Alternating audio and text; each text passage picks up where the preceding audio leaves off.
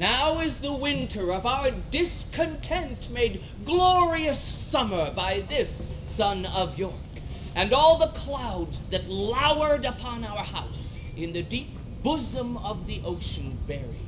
Now are our brows bound with victorious wreaths, our bruised arms hung up for monuments. Grim-visaged war hath smoothed his wrinkled front, and now, instead of mounting barbed steeds to fright the souls of fearful adversaries, he capers nimbly in a lady's chamber to the lascivious pleasing of a lute. But I, that am not shaped for sportive tricks, nor made to court an amorous looking-glass, cheated of feature by dissembling nature, deformed, unfinished, sent before my time into this breathing world scarce half made up, and that so lamely and unfashionable that dogs bark at me as I halt by them. Why, I, in this weak, piping time of peace, have no delight to pass away the time, unless to spy my shadow in the sun and descant on mine own deformity. And therefore, since I cannot prove a lover to entertain these fair, well-spoken days, I am determined to prove a villain, and hate the idle pleasures of these days. Plots have I laid, inductions dangerous, by drunken prophecies, libels, and dreams, to set my brother Clarence and the king in deadly hate the one against the other.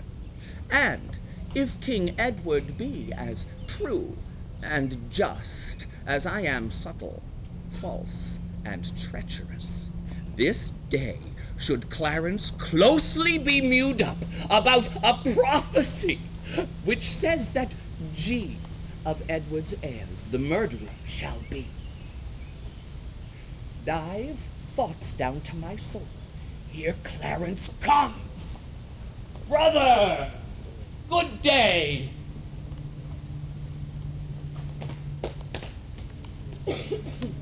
What means this armed guard that waits upon your grace? His Majesty, tendering my person's safety, hath appointed this conduct to convey me to the tower. Upon what cause? Because my name is George.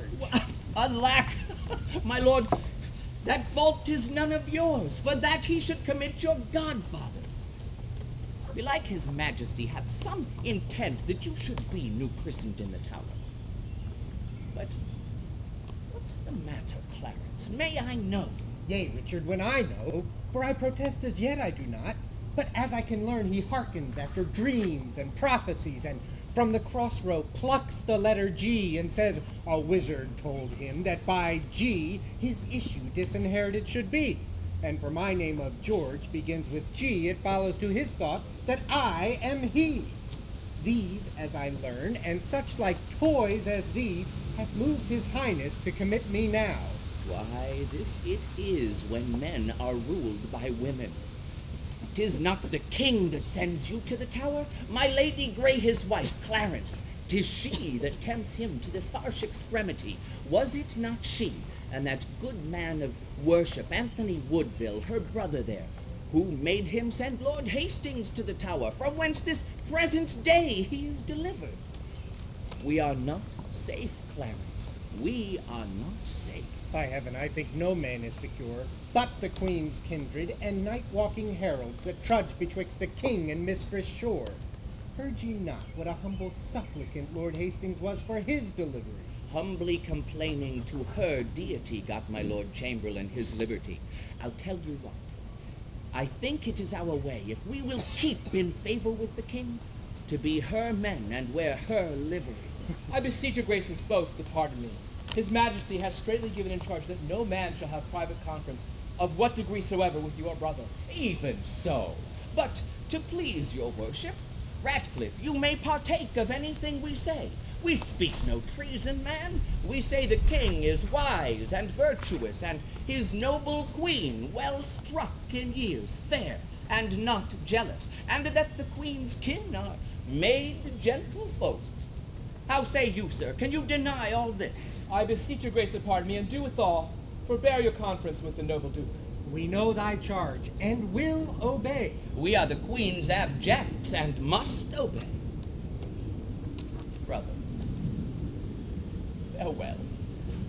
I will unto the king, and whatsoe'er you will employ me in, I will perform it to enfranchise you.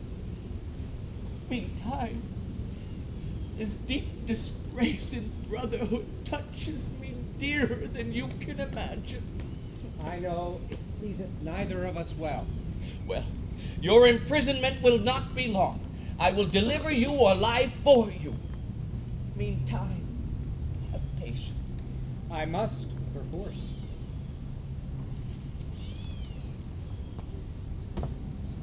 Farewell.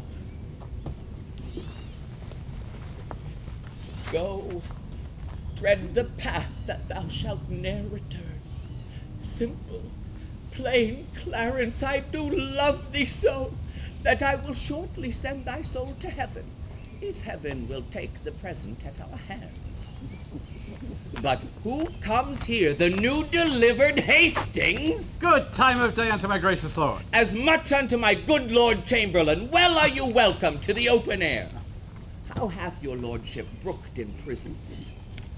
With patience, noble lord, as prisoners must. But I shall live, my lord, to give them thanks to the cause of my imprisonment. No doubt, and so shall Clarence too, for they that were your enemies are his, and have prevailed as much on him as you. What news abroad? No news as bad abroad as this at home. The king is sickly, weak, and melancholy, and his physicians fear him mightily.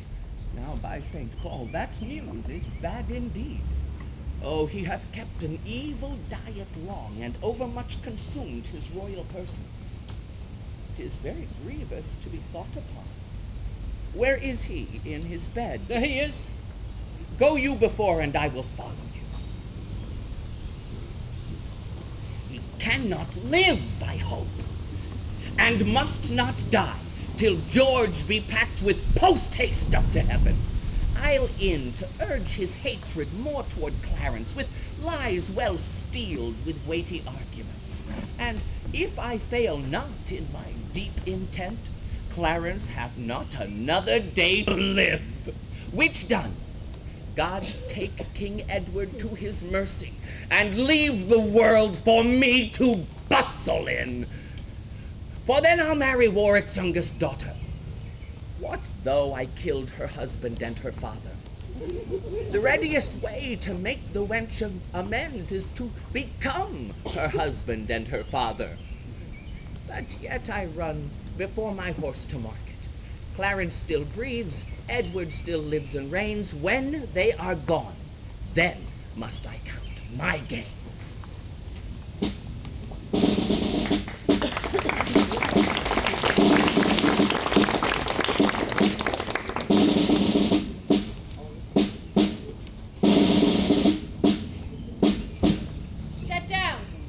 Set down, your honourable lord. Whilst I while obsequiously lament the untimely fall of virtuous Lancaster. Poor key-cold figure of our holy queen. Be it lawful that I invocate thy ghost to hear the lamentations of poor Anne, wife to thy Edward, to thy slaughtered son, stabbed by the self-same hand that made these wounds. Oh, cursed be the hand that made these holes. Cursed the blood that let this blood from hence. Cursed the heart that had the heart to do it. Oh, direful hap betide that hated wretch that makes us wretched by the death of thee that I can wish to wolves, to spiders, toads, or any creeping venom thing that lives. If ever he have child, abortive be it. If ever he have wife, let her be made more miserable by the death of him than I am made by my young lord and thee. Come now towards Chertsey with your holy lord, taken from Paul's to be interred there. Stay, you that bear the corpse, and set it down. What black magician conjures up this fiend to stop devoted charitable deeds? Villains, set down the corpse, or by St. Paul, I'll make a corpse of him that disobeys. What do you tremble? Are you all afraid? Alas, I blame you not, for you are mortal, and mortal eyes cannot endure the devil. Avaunt, thou dreadful minster of hell. Thou hast but power over his mortal body, his soul thou canst not have, therefore be gone. Sweet saint, for charity be not so cursed. Thou devil, for God's sake, hence and trouble us not, for thou hast made the happy earth thy hell, filled it with cursing cries and deep exclaims. Lady, you know no rules of charity, which renders good for bad, blessings for curses. Villain, thou knowest no law of God nor man, no beast so fierce, but know some touch of pity. But I know none, and therefore am no beast. Wonderful when devils tell the truth. More wonderful when angels are so angry. Vouchsafe, divine perfection of a woman, of these supposed crimes, but by leave to give me circumstance to acquit myself. Vouchsafe diffused infection of a man, of these known evils, but to give me leave by circumstance to accuse thy cursed self. Fairer than tongue can name thee, let me have some patient leisure to excuse myself. Valor than heart can think thee, thou canst make no excuse current, but to hang thyself. By such despair I should accuse myself. And by despairing shalt thou stand excused, for doing worthy vengeance on thyself, that didst unworthy slaughter upon others. Say that I slew them not. Then they were not slain, but dead they are, and devilish slave by thee. I did not kill your husband. Why, then he is alive. Nay, he is dead, and slain by Edward's hand. In thy foul throat thou liest. Queen Margaret saw thy murderous falchion smoking in his blood. Didst thou not kill this king? I grant you. Dost grant me, hedgehog? Then God grant me too. Thou mayest be damned for that wicked deed. Oh, he was gentle and mild and virtuous. The better for the King of heaven that hath him. He is in heaven where thou shalt never come. Let him thank me that holp to send him thither, for he was fitter for that place than earth. And thou unfit for any place but hell. Yes, one place else, if you will hear me name it. Some dungeon. Your bedchamber. Ill rest betide the chamber where thou liest. So will it, madam, till I lie with you. I hope so. I know so. But, gentle Lady Anne, to leave this keen encounter of our wits and fall something into a slower method, is not the causer of the timeless deaths of these Plantagenets, Henry and Edward, as blameful as the executioner. Thou wast the cause of that accursed effect. Your beauty was the cause of that effect. Your beauty that did haunt me in my dreams to undertake the death of all the world, so I might live 1 hour in your sweet bosom. If I thought that, I tell thee, homicide, these nails should rend that beauty from my cheek. These eyes could not endure sweet beauty's wreck. You should not blemish it if I stood by. As all the world is cheered by the sun, so I by that. It is my day, my life. Black night o'ershade thy day, and death thy life. Curse not thyself, fair creature, thou art both. I would I were to be revenged on thee. 'Tis a quarrel most unnatural to be revenged on him that loveth thee. It is a quarrel just and reasonable to be revenged on him that killed my husband. He that bereft thee of thy husband, lady, did it to help thee to a better husband. His better doth not breathe upon the earth. He lives that loved you better than he could. Name him. Plantagenet. Why, that was he. The self-same name, but one of better nature. Where is he? Here. Why dost thou spit at me? Would it were mortal poison for thy sake. Never came poison from so sweet a place. Never hung poison on a fowler toad. Out of my sight. Thou dost infect mine eyes. Thine eyes, sweet lady, have infected mine. Would they were basilisks to strike thee dead. I would they were, that I might die at once. For now they kill me with a living death. Those eyes of thine from mine have drawn salt tears, shamed their aspects with store of childish dross. I never sued to friend nor enemy. My tongue could never learn sweet smoothing word. But now thy beauty is proposed my fee.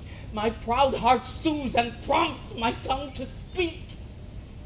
Teach not thy lips such scorn, for it was made for kissing, lady, not for such contempt. If thy revengeful heart cannot forgive, lo, here, I lend thee this sharp-pointed sword, which, if thou please to hide in this true breast, and let the soul forth that adoreth thee, I lay it naked to the deadly stroke, and humbly beg the death upon my knee. Nay, do not pause. I did kill King Henry, but 'twas thy beauty that provoked me. Nay, now dispatch. 'Twas I stabbed young Edward, but 'twas thy heavenly face that set me on.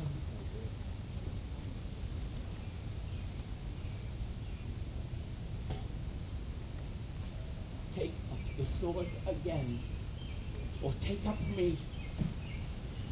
Arise, dissembler. Though I wish thy death, I will not be thy executioner. Then bid me kill myself, and I will do it. I have already. That was in thy rage. Speak it again. And even with the word, this hand, which for thy love did kill thy love, shall, for thy love, kill a far truer love. To both their deaths shalt thou be accessory. Would I knew thy heart. Disfigured in my tongue, I fear me both are false. there never man was true. Well, I'll put up your sword. Say then, my peace is made. That shalt thou know hereafter. But shall I live in hope? All men I hope live so. Vouchsafe to wear this ring. To take is not to give. Look, how my ring encompasseth thy finger, even so thy breast encloseth my poor heart. Wear both of them, for both of them are thine. And if thy poor devoted servant may but beg one favor at thy gracious hand, thou dost confirm his happiness forever. What is it? That it may please you, leave these sad designs to him that hath most cause to be a mourner, and presently repair to Crosby House, where, after I have solemnly interred at Chertsey Monastery this noble king, and wet his grave with my repentant tears, I will with all expedient duty see you, for divers unknown reasons. I beseech you grant me this boon. With all my heart. And much it joys me too to see you have become so penitent. Good father, go along with me. Bid me farewell. 'Tis more than you deserve. But since you teach me how to flatter you, imagine I have said farewell already.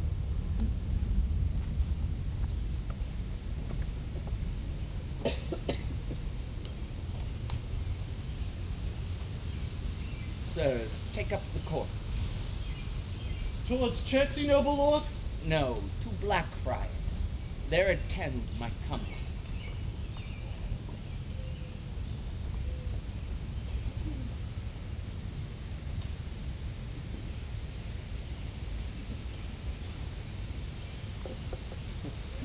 Was ever woman in this humor wooed? Was ever woman in this humor won? I'll have her, but I will not keep her long. What? I that killed her husband and his father, to take her in her heart's extremest hate, with curses in her mouth, tears in her eyes, the bleeding witness of my hatred, by having God her conscience and these bars against me, and yet to win her, all the world to nothing! Ha! Hath she forgot already that brave prince, Edward her lord, whom I some 3 months since stabbed in my angry mood at Tewkesbury? A sweeter and a lovelier gentleman this spacious world cannot again afford. And will she yet abase her eyes on me, that halts and am misshapen thus? My dukedom to a beggarly denier I do mistake my person all this while. Upon my life she finds, although I cannot, myself to be a marvelous proper man. I'll be at charges for a looking glass, and entertain a score or two of tailors to study fashions to adorn my body. Shine out, fair sun, till I have bought a glass, that I may see my shadow as I pass.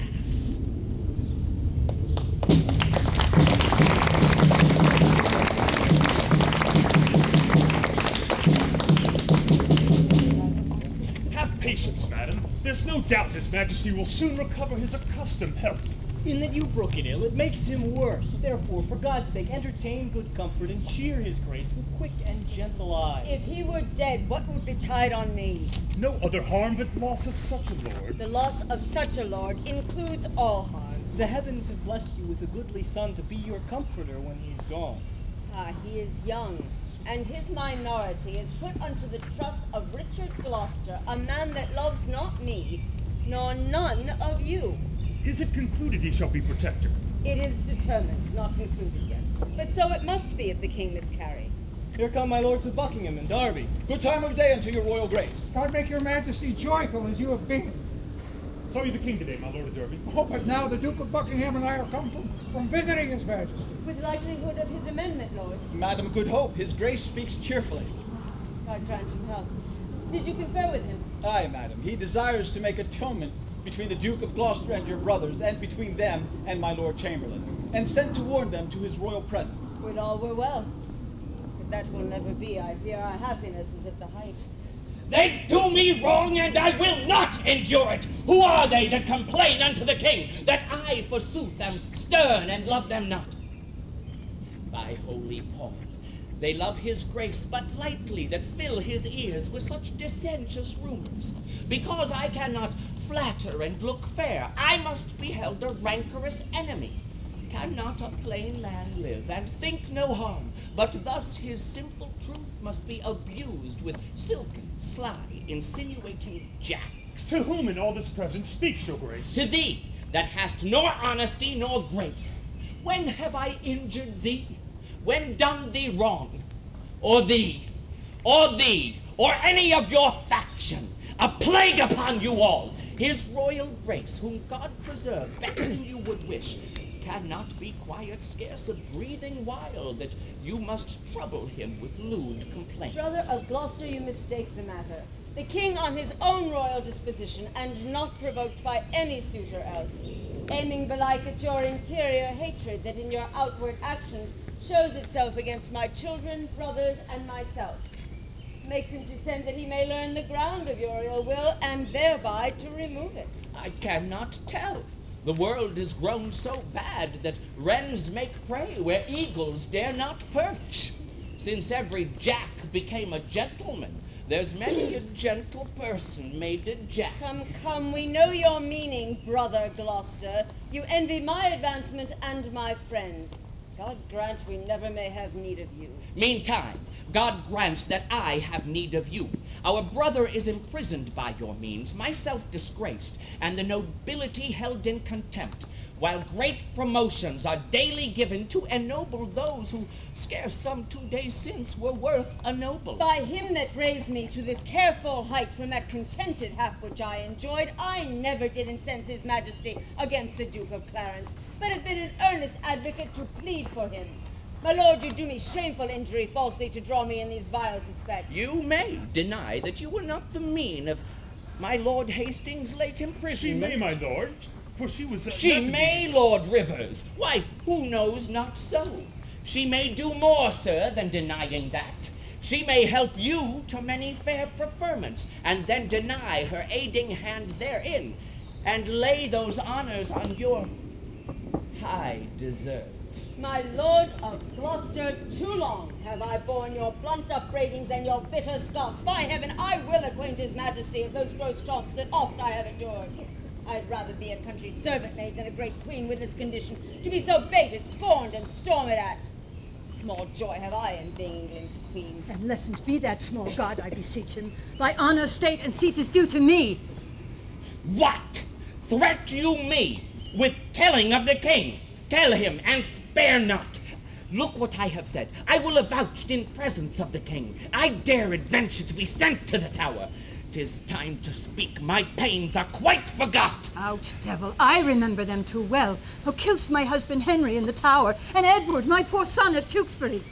Ere you were queen, I, or your husband king, I was a pack horse in his great affairs. To royalize his blood, I spent mine own. Aye, and much better blood than his or thine. In all which time, you and your husband Grey were factious for the house of Lancaster. And Rivers, so were you.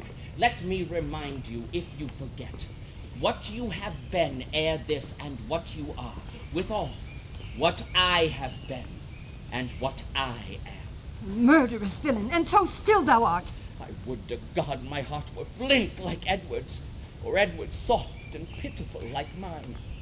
I am too childish, foolish for this world.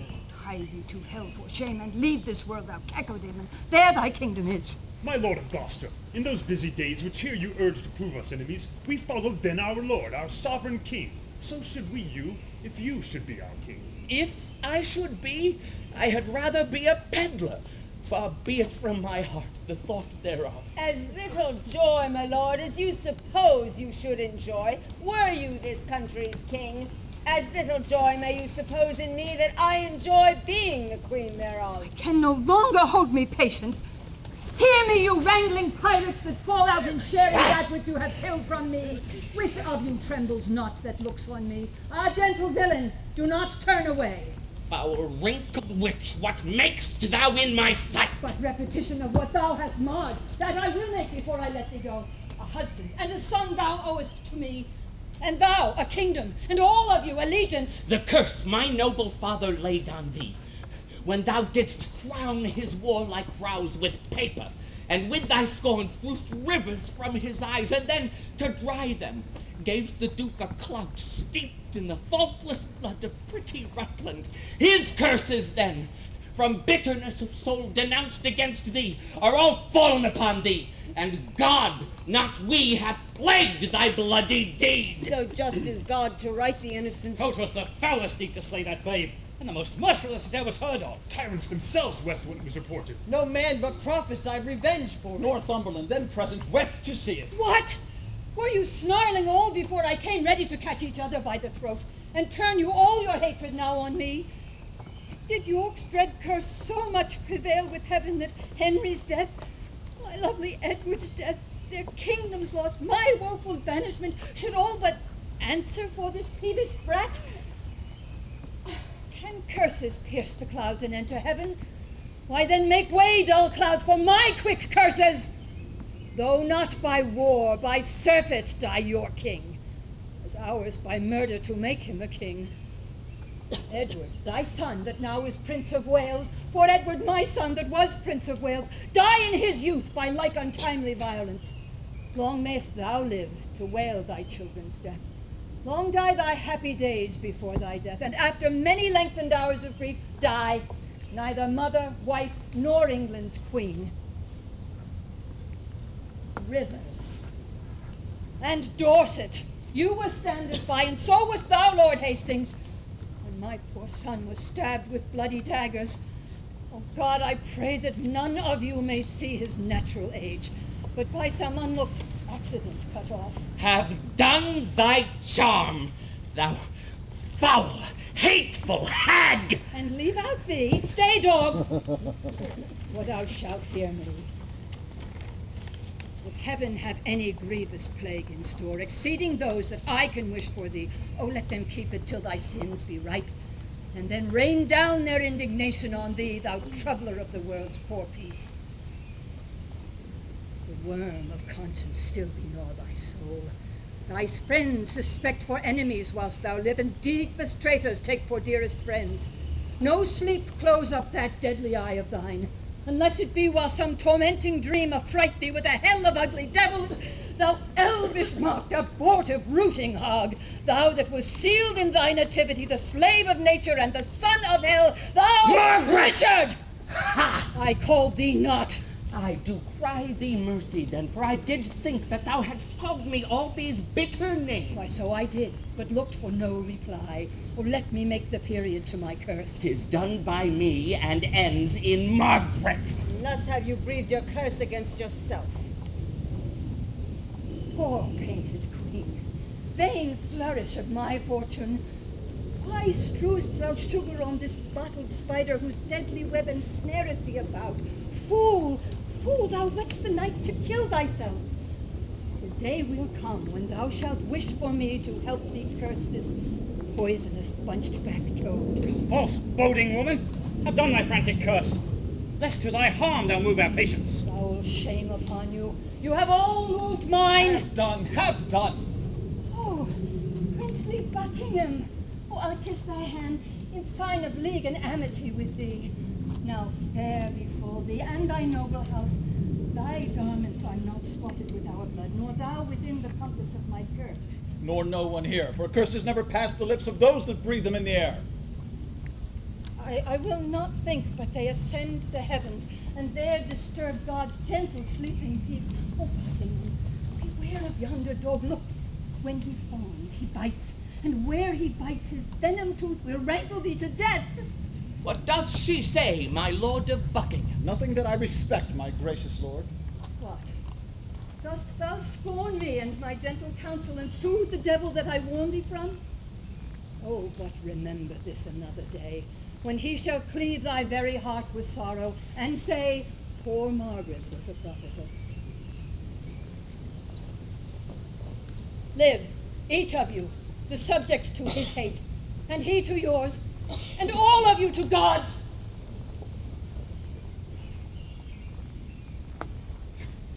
My hair doth stand on end to hear her curses. So doth mine. I'm mused why she's at liberty. I cannot blame her, by God's holy mother. She hath had too much wrong, and I repent my part thereof that I have done to her. I never did her any to my knowledge. Yet you have all the vantage of her wrong. I was too hot to do somebody good, that is too cold in thinking of it now. Marry, as for Clarence, he is well repaid.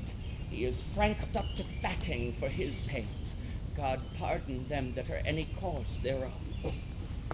A virtuous and a Christian-like conclusion, to pray for them that have done scathe to us. So do I ever, being well advised, for had I cursed now, I had cursed myself. Madam, his majesty doth call for you, and for your grace, and for you, my gracious lords. Gates I come, my lord. Will you go with We me? wait upon your grace.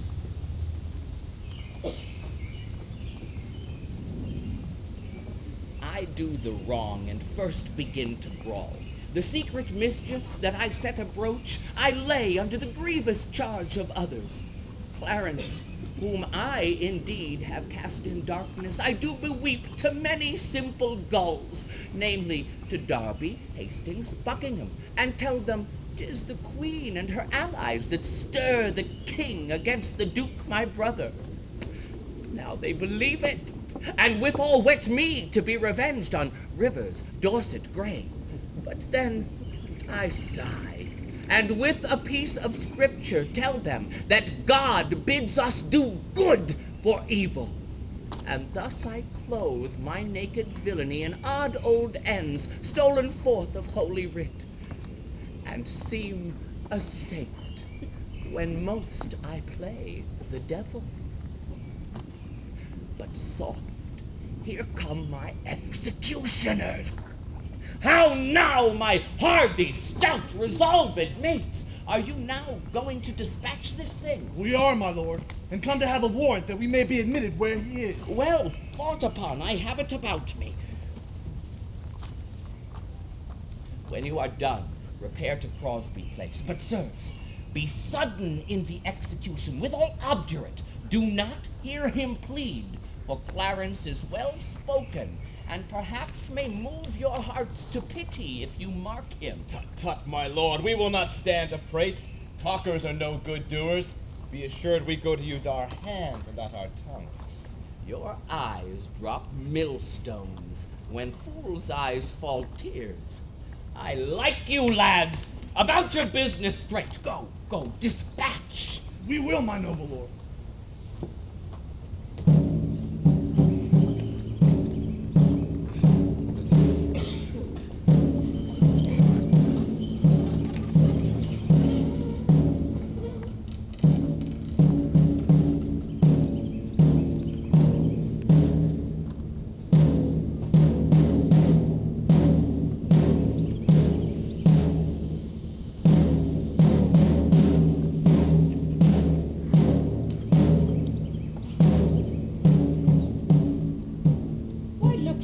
So heavily today.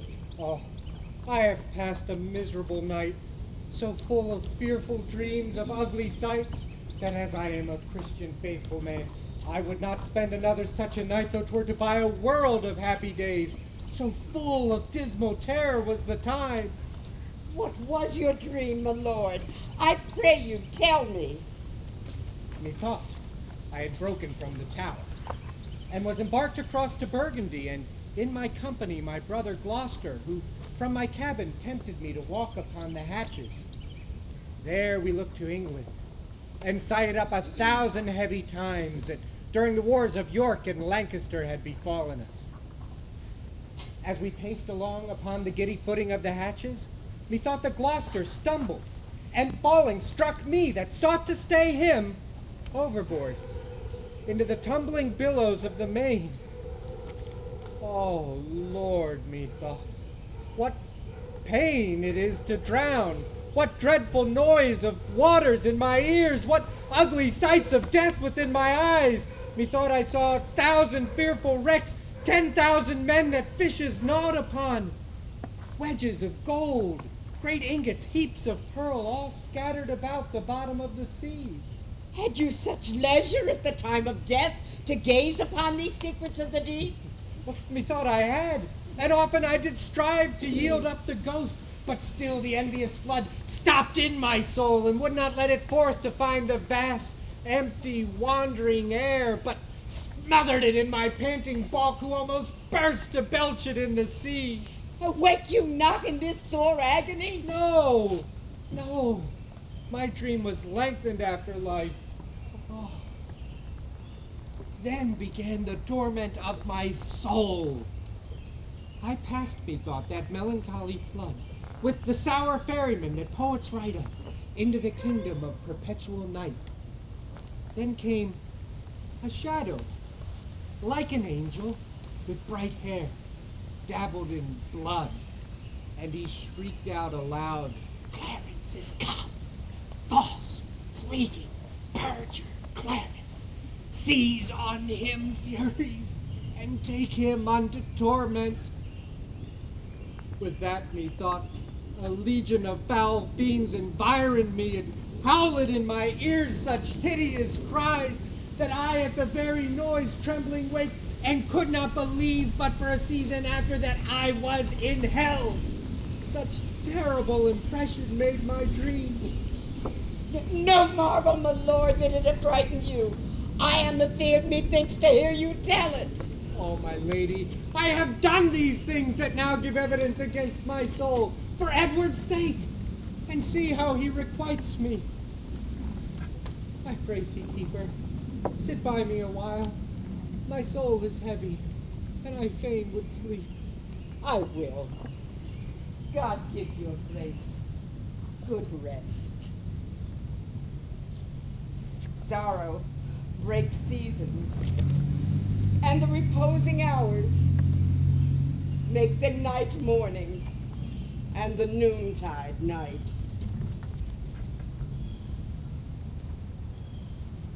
Ho! Who's here? What wouldst thou? And how camest thou thither? I would speak with Clarence, and I came hither on my legs. What, so brief? 'Tis better, man, than to be tedious. Let us see our commission and talk no more.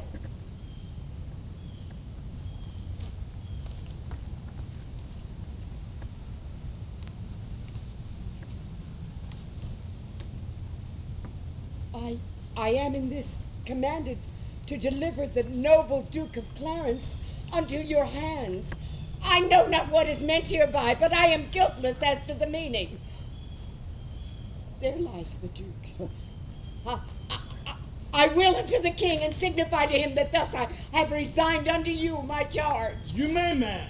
'Tis a point of wisdom. Fare you well.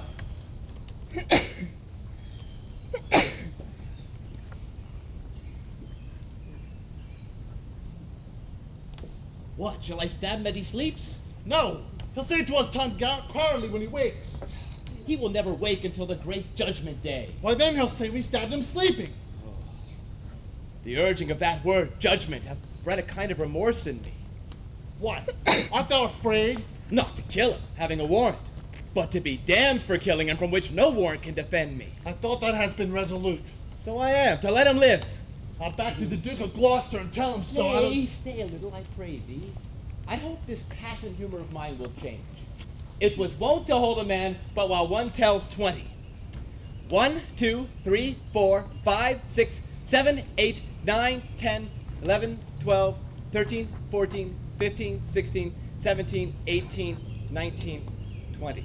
How dost thou feel thyself now? Some certain dregs of conscience are yet within me. Remember our reward when the deed is done. Swoons. He dies. I had forgot the reward. Where's thy conscience now? Oh, in the Duke of Gloucester's purse. When he opens his purse to give us our reward, thy conscience flies out? 'Tis no matter. Let it fly. There's few or none will entertain it. What if it come to thee again? I'll not meddle with it. It makes a man a coward. A man cannot steal, but it accuseth him. A man cannot swear, but it checks him. A man cannot lie with his neighbor's wife, but it detects him. It's a blushing, bold-faced spirit that mutinies in a man's bosom. It fills a man full of obstacles. It made me once restore a purse of gold that by chance I found. It beggars any man that keeps it. It's turned out of towns and cities for a dangerous thing, and every man that means to live well endeavors to trust to himself and live without it. Swoons! 'Tis even now at my elbow persuading me not to kill the Duke. Take the devil in thy mind and believe him not. He would insinuate with thee but to make thee sigh. Tut! I am strong-framed. He cannot prevail with me. Spoke like a tall man that respects thy reputation. Come, shall we fall to work? Take him on the costard with the hilts of thy sword, and throw him in the Momsey butt in the next room. Oh, excellent device. And make a sop out of him.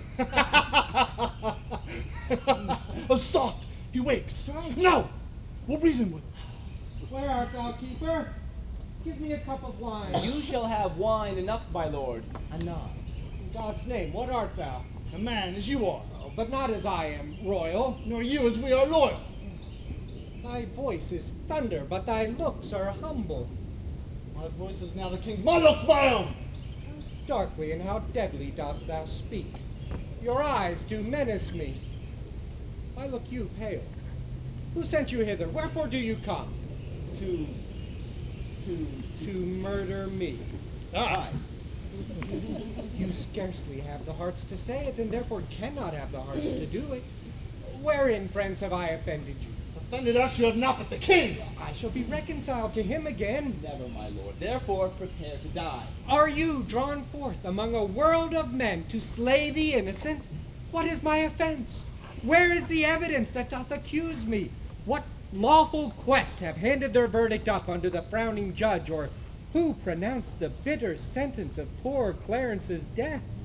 The deed you undertake is damnable. What we will do, we do upon command. And he that hath commanded is our king. Erroneous vassals! The great King of Kings hath in the table of his laws commanded that thou shalt do no murder. Will you spurn at his edict and fulfill a man's? Take heed, for he holds vengeance in his hand to hurl upon the heads of those that would break his law. How canst thou urge God's dreadful law to us, when thou hast broken it in such dear degree? Alas, for whose sake did I that ill deed? For Edward, for my brother, for his sake. He sends you not to murder me for this, for in this sin he is as deep as I. Thy brother's love, our duty, and thy faults provoke us hither now to slaughter thee. If you do love my brother, hate not me, for I am his brother and I love him well. If you're hired for me, go back again, and I will send you to my brother Gloucester, who will reward you better for my life than Edward will for tidings of my death. You are deceived. Your brother Gloucester hates you. Oh no, he loves me and holds me well. Go you to him for me. Aye, so we will. It cannot be, for he bewept my fortune and held me in his arms and swore with sobs that he would labor my delivery. Why, so he doth, when he delivers you from this earth's thraldoms to the joys of heaven. Make peace with God, for you must die, my lord. Have you that holy feeling in your soul that you would counsel me to make my peace with God? And are you to your own soul so blind that you would war with God by murdering me? Oh, sirs, consider. They that set you on to do this deed will hate you for the deed. What shall we do? Relent and save your soul. Relent? No! 'Tis cowardly and womanly! Look behind you, my lord! At that! At that! If all this will not serve, I'll drown thee in the Monty butt within.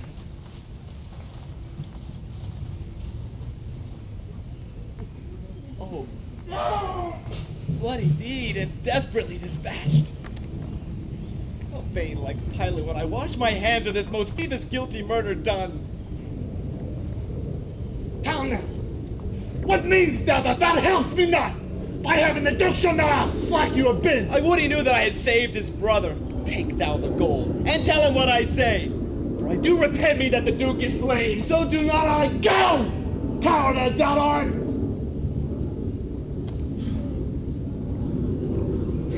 Well, I'll go hide the body in some hole, till that the Duke give order for his burial. And when I have my mead, I will away. With this will out, I must not stay.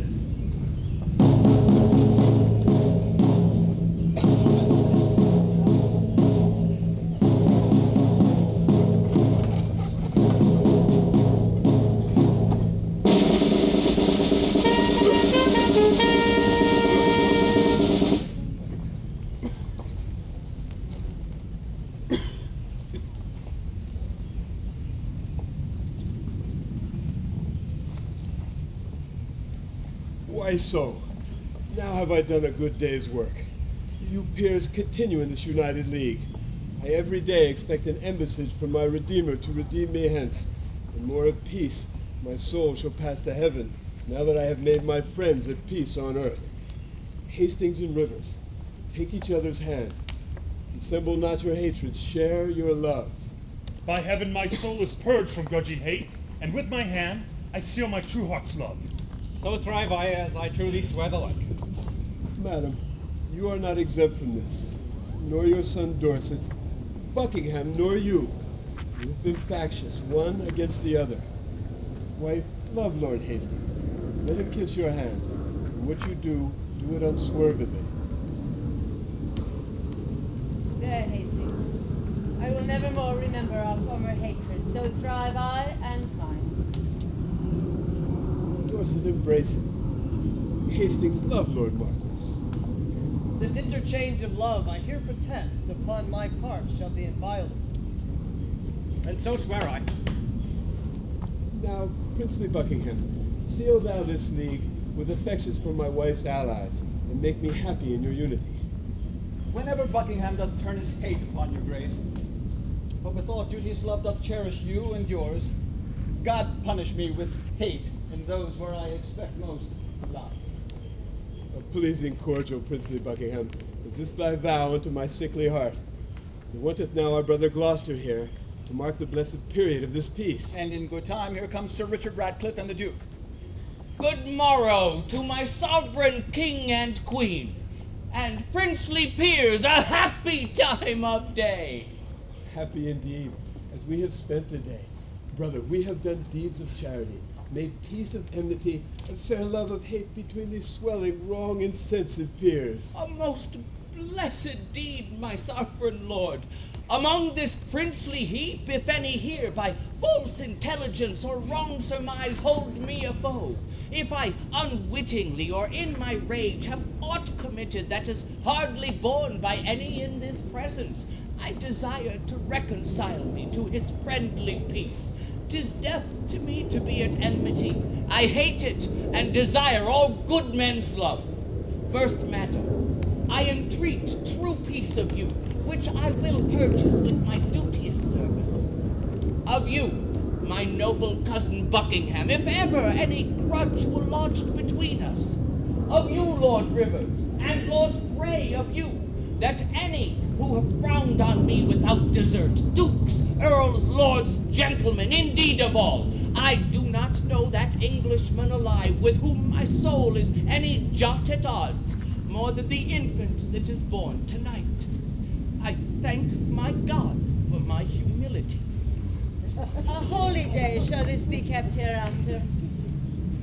I would to God all strifes were well compounded. My sovereign lord, I do beseech your highness to take our brother Clarence to your grace. Why, madam, have I offered love for this? To be so flouted in this royal presence? Who knows not that the gentle duke is dead? You do him injury to scorn his corpse. Who knows not he is dead? Who knows he is? Oh, seeing heaven, what a world is this? Look I so pale, Lord Dorset, as the rest? Aye, my good lord, and no one in the presence but his red color hath forsook his cheeks. Is Clarence dead? The order was reversed. But he, poor man, by your first order died, and that a winged Mercury did bear. Some tardy cripple bore the countermand that came too lag to see him bury it. God grant that some, less noble and less loyal, nearer in bloody thoughts but not in blood, deserve not worse than wretched Clarence did, and yet go current from suspicion. My brother slew no man.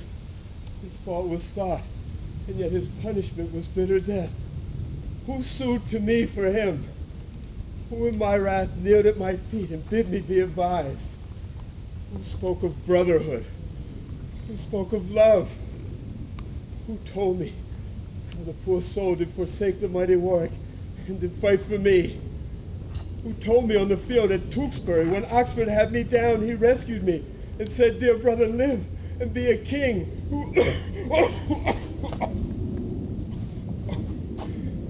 All this from remembrance, brutish wrath sinfully plucked. Not a man of you had so much grace as to put it in my mind. For my brother, not a man of you would speak, nor I, ungracious, speaker to myself for him, poor soul.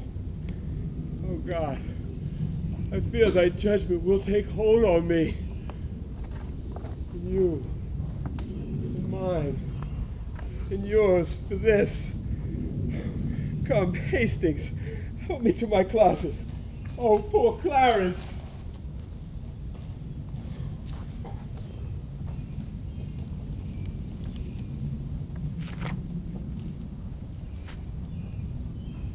This is the fruits of rashness. Marked you not how that the guilty kindred of the queen looked pale when they did hear of Clarence's death? Oh, they did urge it still unto the king. God will revenge it. Come, lords, will you go to comfort Edward with our company? We wait upon your grace.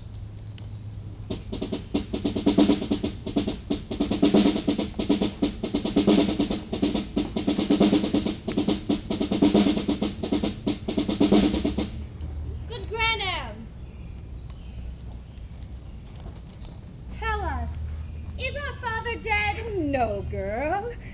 Why do you weep so oft? And beat your breast and cry, O Clarence, my unhappy son?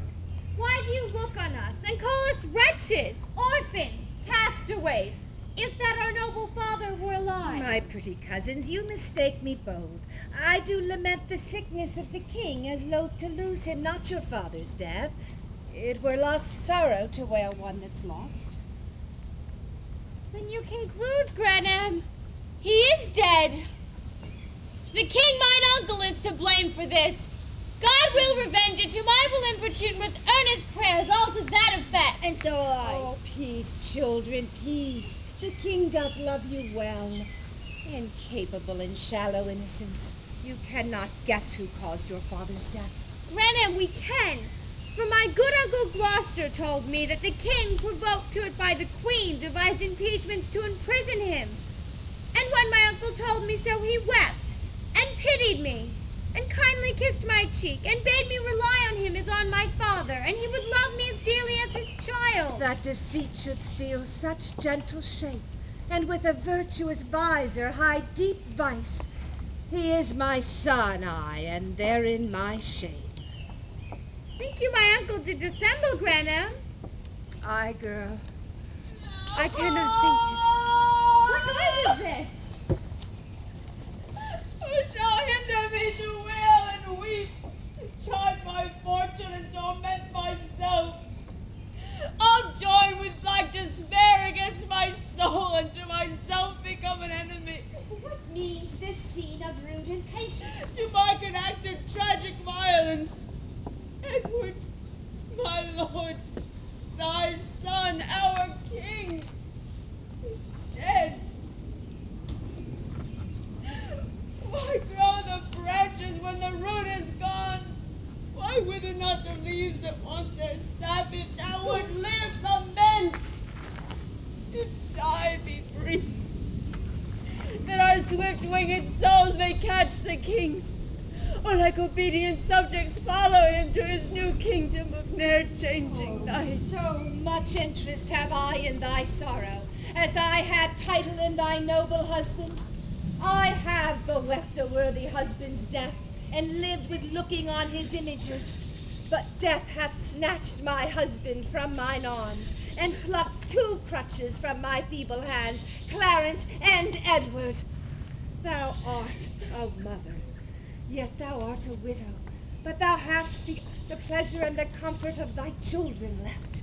Oh, what cause have I, thine being but a moiety of my moan, to overgo thy woes and drown thy cries? Give me no help in lamentations.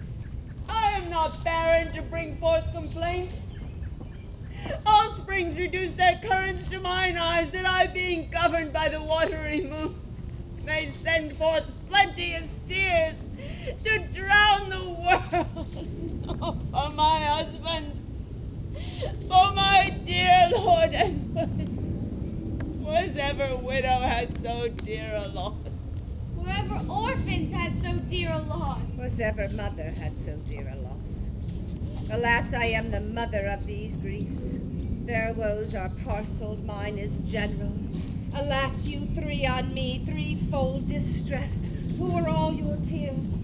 I am your sorrow's nurse, and I will pamper it with lamentation. Sister, have comfort. All of us have cause to wail the dimming of our shining star, but none of us can help our hearts by wailing them. Madam, my mother, I do cry thee mercy. I did not see your grace. Humbly on my knee I crave thy blessing. God bless thee, and put meekness in thy breast, love, charity, obedience, and true duty. Amen. And make me die a good old man. That is the butt end of a mother's blessing. I marvel that her grace did leave it out. You cloudy princes and heart-sorrowing peers that bear this heavy mutual load of moan, now cheer each other in each other's love. Though we have spent our harvest of this king, we are to reap the harvest of his son. Meseemeth good that with some little train forthwith from Ludlow the young prince be fet hither to London to be crowned our king. Then be it so, and go we to determine who they shall be that straight shall post to Ludlow. Madam, and you, my sister, will you go to give your censures in this weighty business? With all our hearts.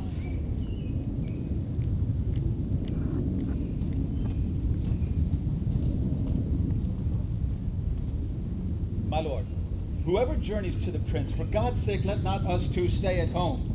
For by the way, I'll sort occasion, as index to the story we late spoke of, to part the queen's proud kindred from the prince.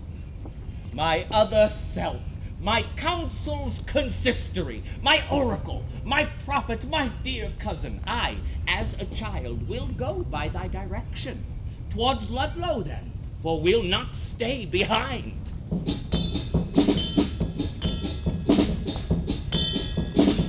Good morrow, neighbor. Whither away so fast? I promise you, I scarcely know myself. Hear you the news abroad? Aye, that the king is dead. Oh, ill news, byre lady, I fear 'twill prove a giddy world. Neighbors, Godspeed. Give you good morrow, sir. Doth the news hold of good King Edward's death? Aye, sir, it is too true. God help the while. Then, masters, look to see a troublous world. Oh, no, no.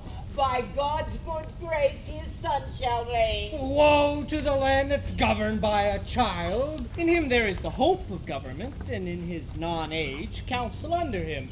And he in his full and ripened years shall then, and till then, no doubt, govern well. So stood the state when Henry VI was crowned in Paris, and he but 9 months old. Stood the state so? No, no, friends, God wot. For then this land was famously enriched with politic grave counsel. Then the king had virtuous uncles to protect his grace. Oh, and so had this, both by his father and his mother. Better it were they were all from his father, or from his father there were none at all. Oh, full of danger is the Duke of Gloucester, and the queen's sons and brothers, haught and proud. And were they to be ruled and not to rule, this sickly land might solace as before. Come, come, we fear the worst. All will be well. When clouds are seen, wise men put on their cloaks. When great leaves fall, winter is at hand. When the sun doth set, who does not look for night? All may be well, but if God sort it so, 'tis more than we deserve or I expect. Truly, the hearts of men have been full of fear. You cannot almost reason with a man that looks not heavily and full of dread. By divine instinct, men's minds mistrust ensuing danger, as by proof we see the waters swell before the boisterous storm. But leave it all to God. Whither away? Marry, I was sent for to the justices. I was myself, I'll bear you company.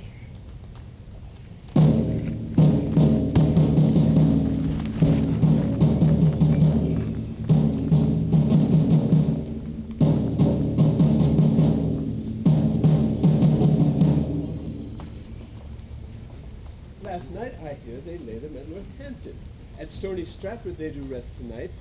Tomorrow or the next day they will be here. Oh, I long with all my heart to see the prince. I hope he is much grown since last I saw him. But I hear no. They say my son of York hath almost o'ertaken him in his growth. Aye, mother, but I would not have it so. Why, my young cousin, it is good to grow. Grandam, one night, as we did sit at supper, my Uncle Rivers talked how to go more than my brother. I, was my Uncle Gloucester, small herbs have raised ghostly to the yellow face. And since we think so would not grow so fast, but sweet flowers are slow and weeds may taste. Oh, good faith, good faith. The saying did not hold in him that did object the same to thee. He was the wretched when he was young, and so leisurely and so long a-growing, that if his rule were true, he should be gracious. Why, so no doubt he is, my gracious madam. I hope he is, but yet let mothers doubt. Here comes your son, Lord Dorset. What news, Lord Marquis? Such news, my lord, as grieves me to report. How doth the prince? Well, madam, and in health. What is thy news, then? Lord Rivers and Lord Grey are sent to Pomfret, and with them Thomas Vaughan, prisoners. Who hath committed them? The mighty dukes, Gloucester and Buckingham. For what offense? Some of all I can I have disclosed. Why or for what the nobles were committed is all unknown to me, my gracious lord. Ay me, I see the ruin of our house. The tiger now hath seized the gentle hind. Cursed and unquiet wrangling days. How many of you have mine eyes beheld? Or let me die to look on death no more. Come, come, my boy. We will to sanctuary. Madam, farewell. Oh, stay, I will go with you. You have no cause. My gracious lady, go, and thither bear your treasure and your goods. For my part, I'll resign unto your grace the seal I keep, and so betide to me as well I tender you and yours. Go, I'll accompany you to sanctuary.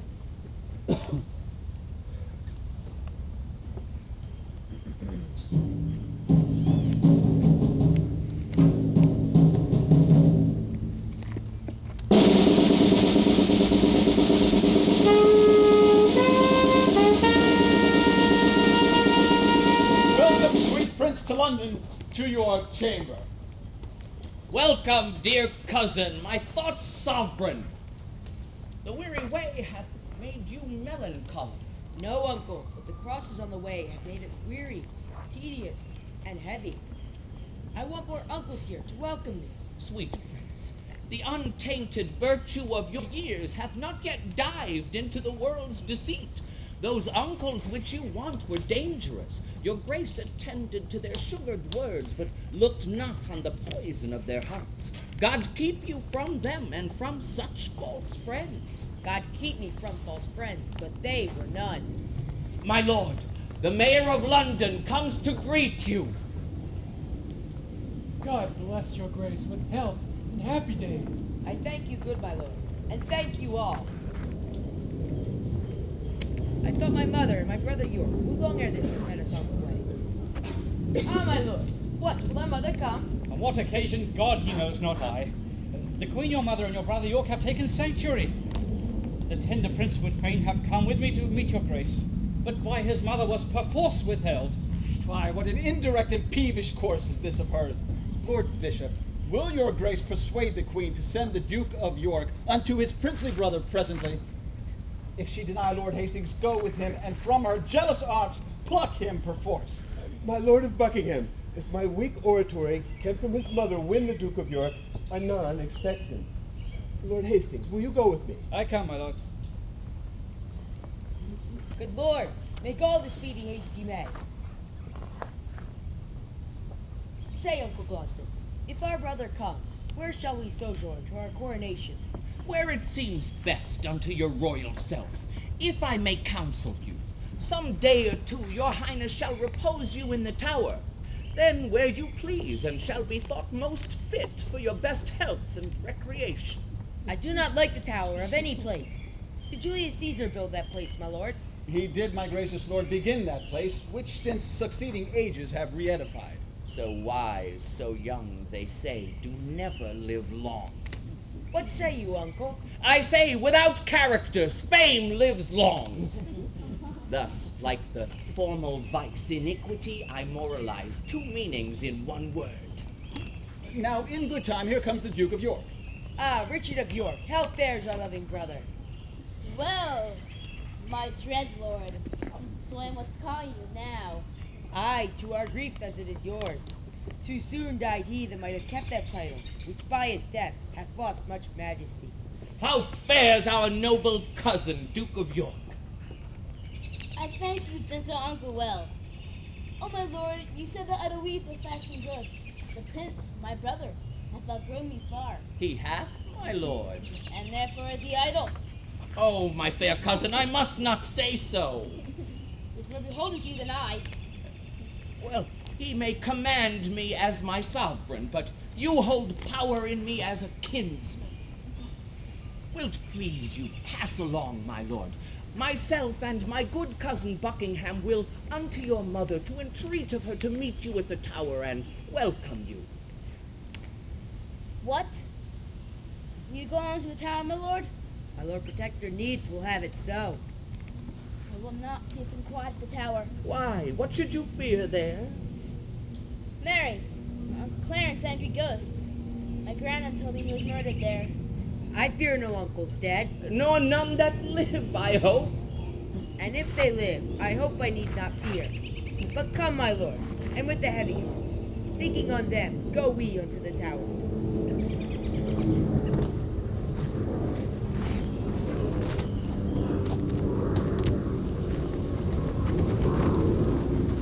Think you, my lord, this little prating York was not incensed by his subtle mother to taunt and scorn you thus opprobriously? No doubt, no doubt. Oh, 'tis a parlous boy, bold, quick, ingenious, forward, capable. He is all the mother's from the top to toe. Well, let them rest. Come hither, Catesby. Thou art sworn as closely to conceal what we impart, as deeply to effect what we intend. Thou knowst our reasons, urged upon the way. What thinkst thou? Is it not an easy matter to make William Lord Hastings of our mind for the installment of this noble duke in the seat royal of this famous isle? He for his father's sake so loves the prince that he will not be won to aught against him. What thinkst thou then of Stanley, will not he? He will do all his Hastings doth. Well then, no more but this. Go, gentle Catesby, and, as it were far off, sound thou Lord Hastings how he doth stand affected to our purpose. If thou dost find him tractable to us, encourage him, and tell him all our reasons. If he be leaden, icy, cold, unwilling, be thou so too, and so break off your talk, and give us notice of his inclination. For we tomorrow hold divided councils, wherein thyself shalt highly be employed. Commend me to Lord William. Tell him, Catesby, his ancient knot of dangerous adversaries tomorrow are let blood at Pomfret Castle. Good Catesby, go effect this business soundly. My good lords both, with all the heed I can. Shall we hear from you, Catesby, ere we sleep? You shall, my lord. At Crosby House, there you shall find us both. What shall we do, my lord, if we perceive Lord Hastings will not yield to our complots? Chop off his head! Something we will determine. And look when I am king. Claim thou of me the earldom of Hereford, and all the movables by which my brother the king was possessed. I'll claim that promise at your grace's hand. And look to have it yielded with all kindness. Come, let us sup betimes, that we may afterward digest our complots in some form.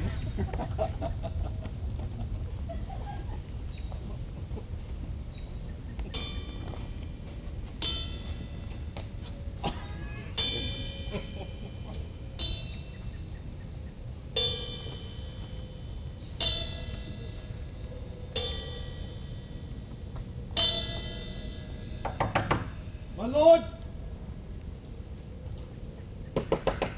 My lord! Who knocks? One from Lord Stanley. What is the clock? Upon the stroke of 4. Not my Lord Stanley sleep these tedious nights? So it appears by that I have to say. First, he commends him to your noble self. What then? Then certifies your lordship that this night he dreamt the boar had raised it off his helm. Besides, he says, there are 2 councils kept, and that may be determined at the one, which may make you and he to rule the other. Therefore he sends to know your lordship's pleasure, if you will presently take horse with him, and with all speed post with him towards the north, to shun the danger his soul divines. Go, fellow, go, return unto thy lord. Bid him not fear the separated councils. His honour and myself are at the one, and at the other is my good friend Catesby, where nothing can proceed that toucheth us, whereof I shall not have intelligence. My lord, tell him his fears are shallow, without instance, and for his dreams. No wonder he's so simple to trust the mockery of unquiet slumbers. Go, bid your master rise and come to me, and we will both together to the tower, where he will see the boar shall use us kindly. I'll go, my lord, and tell him what you say. Many good morrows, my noble lord. Good morrow, Catesby. You are early stirring. What news? What news in this our tottering state? It is a reeling world indeed, my lord, and I believe it will not stand upright. So, Richard, where's the garland of the realm? Where's the garland? Dost thou mean the crown? Aye, my good lord. I'll have this crown of mine cut from my shoulders ere I'll see the crown so foul misplaced. But canst thou guess that he doth aim at it? Aye, on my life, and hopes to find you forward upon his party for the gain thereof, and thereupon send you this good news, that this same very day your enemies, the kindred of the queen, must die at Pomfret. Indeed, I am no mourner for that news, because they have been still my adversaries. But that I'll give my voice on Richard's side, to bar my master's heirs in true descent, God knows I will not do it, to the death. God keep your lordship in that gracious mind. 'Tis a vile thing to die, my gracious lord, when men are unprepared and look not for it. Oh, monstrous, monstrous. And so falls it out with Rivers, Vaughan, Grey. And so 'twill do with some men else that think themselves as safe as thou and I, who, as thou knowest, are dear to princely Richard and to Buckingham. Both princes make high account of you. I know they do, and I have well deserved it. Come on, what is your boar spear, man? My lord, good morrow, Catesby. You may jest on, but by the holy rood, I do not like these several counsels. My lord, I hold my life as dear as you do yours, and never in my days I do protest was it so precious to me as 'tis now. Think you but that I knew our state secure, I would be so triumphant as I am? The lords at Pomfret, when they rode from London, were jocund and supposed their state was sure, and indeed they had no cause to mistrust. But what? Shall we toward the tower? This day is spent. Oh, come, have with you. What, my lord? Today the lords you talked of are beheaded. Oh, well, they for their truth might better wear their heads, and some that accuse them wear their hats. But come, my lord, let us away. Go on before, I'll follow presently. Well met, my lord. I'm glad to see your honor. Thank thee, good Sir John, with all my heart. I'm in your debt for your last exercise. Come the next Sabbath, I will content you. What? Talking with a priest, Lord Chamberlain? Your friends at Pomfret, they do need the priest. Your lordship hath no shriving work in hand. Good faith, and when I met this holy man, the men you talk of came into my mind. What, go you toward the tower? I do, my lord, but long I cannot stay there. I shall return before your lordship thence. Oh, nay, like enough thrice-day dinner there. And supper too, although thou know'st it not. Come, will you go? I'll wait upon your lordship.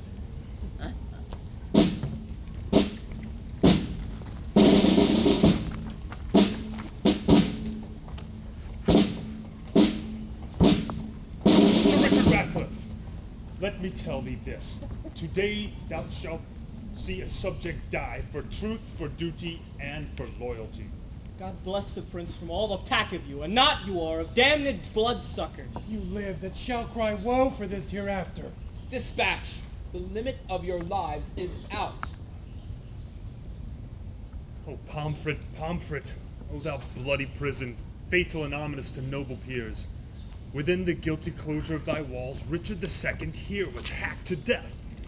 And for more slander to thy dismal seat, we give to thee our guiltless blood to drink. Now Margaret's curse has fallen upon our heads for standing by when Richard stabbed her son. Then cursed she Hastings, then cursed she Buckingham, then cursed she Richard. Oh, remember, God, to hear her prayers for them as now for us, and for my sister and her princely sons. Be satisfied, dear God, with our true blood, which, as thou knowest, unjustly must be spilt. Make haste. The hour of death is expiate. Come, Grey. Let us here embrace. Farewell, Vaughan. Until we meet again in heaven.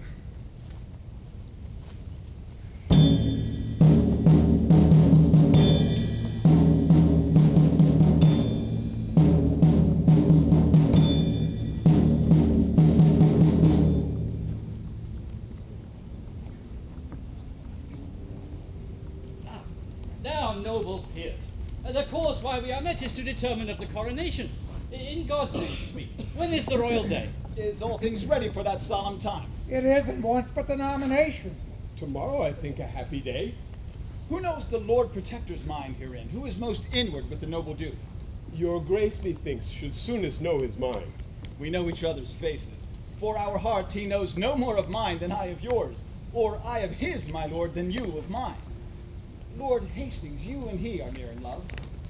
I thank his grace. I know he loves me well, but for his purpose in the coronation, I have not sounded him, nor he delivered his gracious pleasure any way therein. In happy time, here comes the Duke himself. My noble lords and cousins all, good morrow. I have been long a sleeper, but I trust my absence doth neglect no great design, which by my presence might have been concluded. Had you not come upon your cue, my lord, William Lord Hastings had pronounced your your voice, for crowning of the king. Than my Lord Hastings, no man might be bolder. His lordship knows me well and loves me well. My Lord of Ely, when last I was in Holborn, I saw good strawberries in your garden there. I beseech you, send for some of them. Marry, I will with all my heart. Cousin of Buckingham, a word with you. Catesby hath sounded Hastings in our business, and finds the testy gentleman so hot that he will lose his head ere give consent his master's child, as he worshipfully terms it, shall lose the royalty of England's throne. Withdraw yourself a while. I'll go with you. We have not yet set down the day of trial. Tomorrow, in mine opinion, is too sudden. I myself am not so well provided as else I would be were the day prolonged. Where is my lord the Duke of Gloucester? I have sent for these strawberries. His grace looks cheerfully and smooth this morning. There's some conceit or other likes him well, when that he bids good morrow with such spirit. I think there's never a man in Christendom can lesser hide his love or hate than he, for by his face straight shall you know his heart. What of his heart perceived you in his face by any likelihood he showed today? Marry, that with no man here he is offended, for were he had shown it in his looks. I pray God he be not. I pray you all, tell me what they deserve that do conspire my death with devilish plots of damned witchcraft, and thus have prevailed upon my body with their hellish charms. The tender love I bear your grace, my lord, makes me most forward in this princely presence to doom the offenders whatsoe'er they be. I say, my lord, they have deserved death. Then be your eyes the witness of their evil. See how I am bewitched! Behold, mine arm is like a blasted sapling, withered up, and this is Edward's wife, that monstrous witch, consorted with that harlot Strumpet Shaw, that by their witchcraft thus have marked me. If they have done this deed, my lord, If thou protector of this damned strumpet talk'st thou to me of ifs, thou art a traitor. Off with his head. Now by St. Paul I swear I will not dine until I see the same. Some see it done. The rest that love me, come and follow me.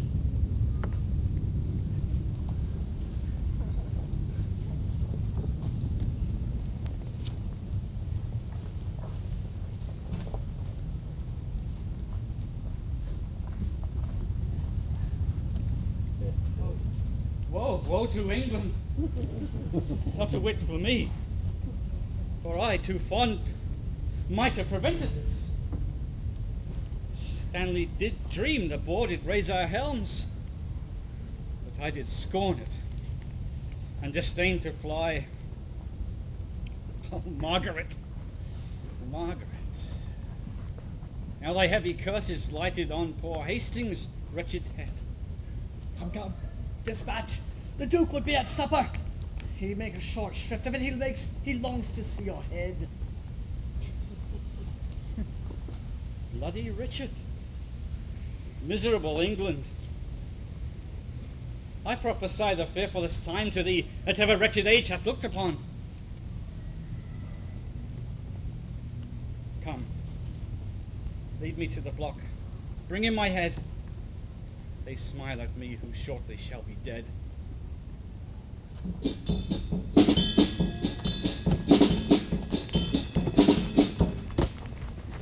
Clarence, Edward, Rivers, Grey, Vaughan, and Hastings gone away. Are more to die? I cannot tell who will fall to Richard's spell. Dying actors need a break. So do you, to keep awake. Therefore, 'tis time with your permission for a pleasing intermission. Refreshments wait in yonder stand, partake, converse, recover, and if nature's call is insupportable, we also offer potties portable. But when the drum begins to beat, hasten back and take your seat. God bless you all, for then you will see King Richard's end in misery. Good to see you. Here comes the mayor. Let me alone to entertain him. Lord Mayor! Look to the drawbridge there! Hark! A drum! Catesby! Oh, look the walls! Lord Mayor, the reason we have Look behind you! Defend, here be enemies! God and our innocents, defend and guard us! Oh, quiet. It is Catesby. Here's the head of that ignoble traitor, the dangerous and unsuspected Hastings. So dear I loved the man that I must weep. I took him for the plainest, harmless creature that breathed upon the earth, a Christian. Made him my book, wherein my soul recorded the history of all her secret thoughts. The covered-sheltered traitor that ever lived.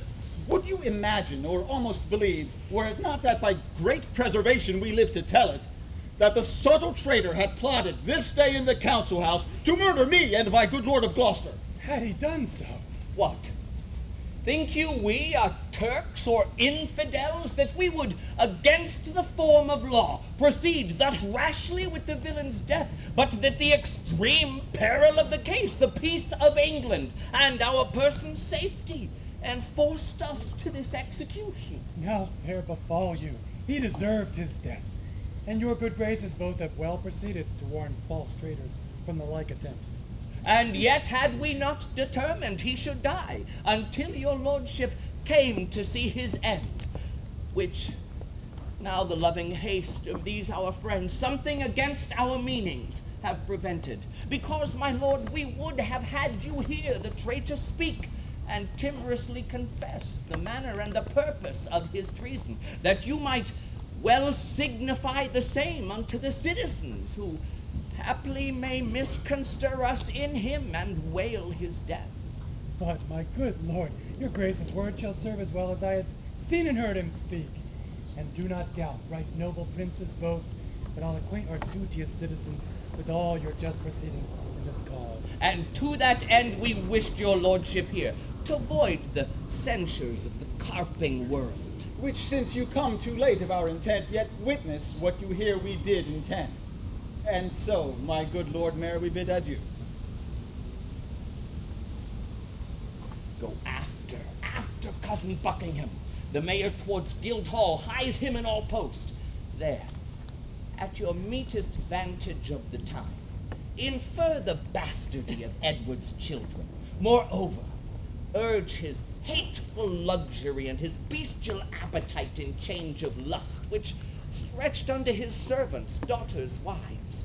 Nay, for a need thus far come near my person, tell them, when that my mother went with child of that insatiate Edward, noble York, my princely father, then had wars in France, and by true computation of the time found that the issue was not his begot, which well appeared in his lineaments, being nothing like the noble duke, my father. But touch this sparingly, as 'twere far off, for you know, my lord, my mother lives. Doubt not, my lord, I'll play the orator as if the golden fee for which I plead were for myself. If you thrive well, bring them to Baynard's castle, where you shall find me well accompanied with reverend fathers and well-learned bishops. I go, my lord, and towards 3 or 4 o'clock, look for the news the Guildhall affords. Now will I in to take some privy order to draw the brats of Clarence out of sight, and to give notice that no man or person have any time recourse unto the princes.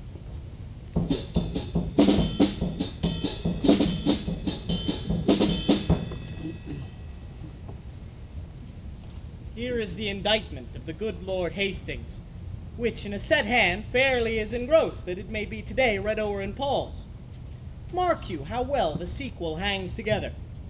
11 hours I have spent to write it over, for yesternight by Catesby was it brought me. The precedent was full as long a-doing, and yet, within these 5 hours, Hastings lived, free, unexamined, untainted, at liberty. Here's a good world the while. Bad is the world, and all will come to naught, and such ill dealing must be seen and fought.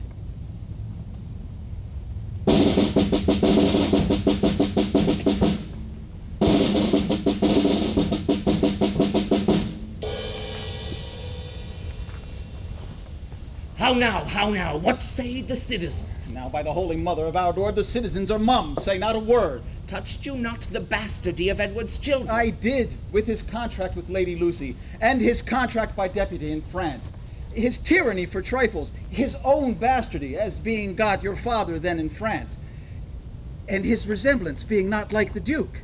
Withal, I did infer your lineaments, being the right idea of your father, both in your face and nobleness of mind, laid open all your victories in Scotland, your discipline in war, wisdom in peace, your bounty, virtue, fair humility. And when mine oratory grew toward an end, I bid them that did love their country's good, cry, God save Richard, England's royal king. And did they so? No, so God help me, they spake not a word. But like dumb statues or breathing stones, stared each on other and looked deadly pale. Which, when I saw, I reprehended them, and asked the mayor what meant this wilful silence. His answer was, the people were not used to be spoke to but by the recorder. Then he was urged to tell my tale again. Thus saith the Duke, thus hath the Duke inferred, but nothing spoke in warrant from himself. When he had done, some followers of mine own at the lower end of the hall hurled up their caps, and some 10 voices cried, God save King Richard. And thus I took advantage of these few. Thanks, gentle citizens and friends, quoth I. This general applause and cheerful shout argues your wisdoms and your love to Richard. And even here brake off and came away. Tongueless blocks were they, would they not speak? No, by my troth, my lord. And the mayor and his brethren, will they come? The mayor is here at hand. Intend some fear. Be not you spoke with, but by mighty suit. And look you get a prayer book in your hand. And stand between 2 churchmen, good my lord, for on that ground I'll build a holy descant. Be not easily won to our request. Play the maid's part, still answer nay, and take it. I go. And if you plead as well for them as I can say nay to thee for myself, no doubt we'll bring it to a happy issue. Go, the Lord Mayor comes. Welcome, my lord. I dance attendance here. I think the Duke will not be spoke withal. Oh, now Catesby, what says your lord to my request? He doth entreat your grace, my noble lord, to visit him tomorrow or the next day. He is within with 2 right reverend fathers, divinely bent to meditation, and in no worldly suit will he be drawn from his holy exercise. Return, gentle Catesby, to your gracious prince. Tell him myself, the mayor and aldermen, in deep designs, in matter of great moment, no less importing than the general good, are come to have some conference with his grace. I'll signify to him straight. Aha, my lord, this prince is not an Edward. He is not lolling in a lewd daybed, but on his knees at meditation. Happy were England, would this mighty prince take on himself the sovereignty thereof. But sure I fear we will not win him to it. Mary, God defend his grace should say us nay. Oh, my. Nuts, nay. See. See where his grace stands between 2 clergymen.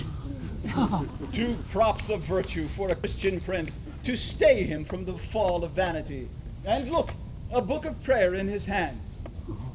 Famous Plantagenet, most virtuous prince, lend favorable ear to our request, and pardon us this interruption of thy devotion and right Christian zeal. My lord, there needs no such apology.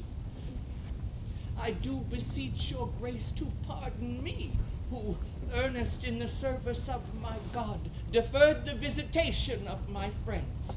But leaving this, what is your grace's pleasure? Even that, my lord, which pleaseth God above, and all good men of this ungoverned isle. I do suspect I have done some offense that seems disgracious in the city's eye, and that you come to reprehend me for my ignorance. You have, my lord. Would it might please your grace on our entreaties to amend your fault. Else wherefore breathe I in a Christian world?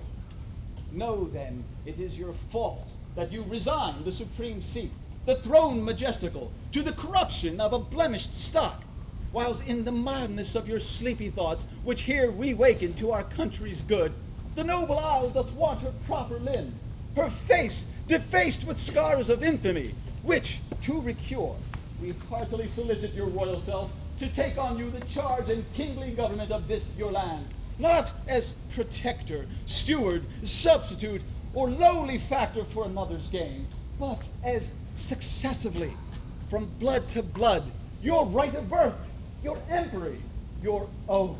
I do not know whether to depart in silence, or bitterly to speak in your reproof best fitteth my degree or your condition. Your love deserves my thanks, but my desert, unmeritable, shuns your high request. My lord, this argues conscience in your grace, and yet the respects thereof are nice and trivial, all circumstances well considered. You say that Edward is your brother's son, so say we all, but not by Edward's son, but not by Edward's wife, for first was he contract to Lady Lucy, your mother lives a witness to his vow, and afterwards by substitute betrothed to Bona, sister to the King of France. These both put off. A poor petitioner seduced the pitch and height of his degree to base declension and loathe bigamy. By her, in his unlawful bed, he got this Edward, whom our manners call the prince. More bitterly could I expostulate, save that for reverence to some alive, I give a sparing limit to my tongue. Then, good my lord, take to yourself this proffered benefit of dignity, if not to bless us and the land withal, yet to draw forth your noble ancestry from the corruption of abusing times unto a lineal, true, derived course. Do, my lord, your citizens entreat you. Refuse not, mighty lord, this proffered love. Make them joyful, grant their lawful suit. Alas, would you heap this care on me? I am unfit for state and majesty. I do beseech you, take it not amiss. I cannot, nor I will not yield to you. Your brother's son shall never reign our king, but we shall plant another in the throne to the disgrace and downfall of your house. And in this resolution here we leave you.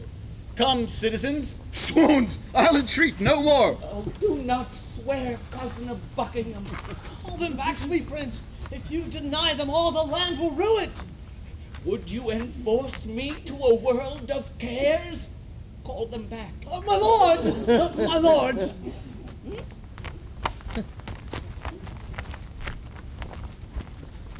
I am not made of stone, but penetrable to your kind entreats, albeit against my conscience and my soul. Cousin of Buckingham and grave sage men, since you will buckle fortune on my back, I must have patience to endure the load. For God doth know, and you may partly see, how far I am from the desire of this. God bless your grace. We see it, and we'll say it. In saying so, you shall but say the truth. Then we salute you with this royal title.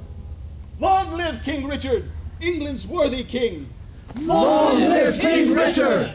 Tomorrow may it please you to be crowned. Even when you please, for you will have it so. Tomorrow then we shall attend your grace, and so most joyously we take our leave. Let us to our holy work again. Farewell, dear cousin. Farewell, gentle friends.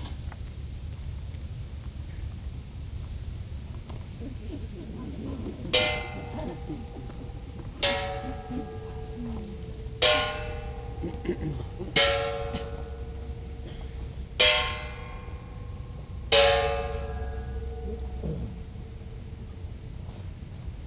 meets us here? My niece Plantagenet, that in the hand of her kind aunt of Gloucester. Now for my life she's wandering to the tower on pure heart's love to greet the tender prince. Daughter, well met. God give your graces both a happy and a joyful time of day. As much to you, good sister. Whither away? No farther than the tower, and as I guess upon the like devotion of yourselves, to gratulate the gentle princes there. Kind sister, thanks. We'll enter all together. And in good time here Lady Betty comes. My Lady Betty, pray you by your leave, how doth the prince and my young son of York? Right well, dear madam. But by your patience, may I suffer you not to visit them? The king hath strictly charged the contrary. The king? Who's that? I mean the Lord Protector. The Lord protect him from that kingly title. Hath he set bounds between their love and me? I am their mother. Who shall bar me from them? I am their father's mother. I will see them. Their aunt I am in law, in love their mother. Then bring me to their sides. I'll bear thy blame, and take thy office from thee on my peril. No, madam, no. I may not leave it so. I am bound by oath. So therefore, pardon me.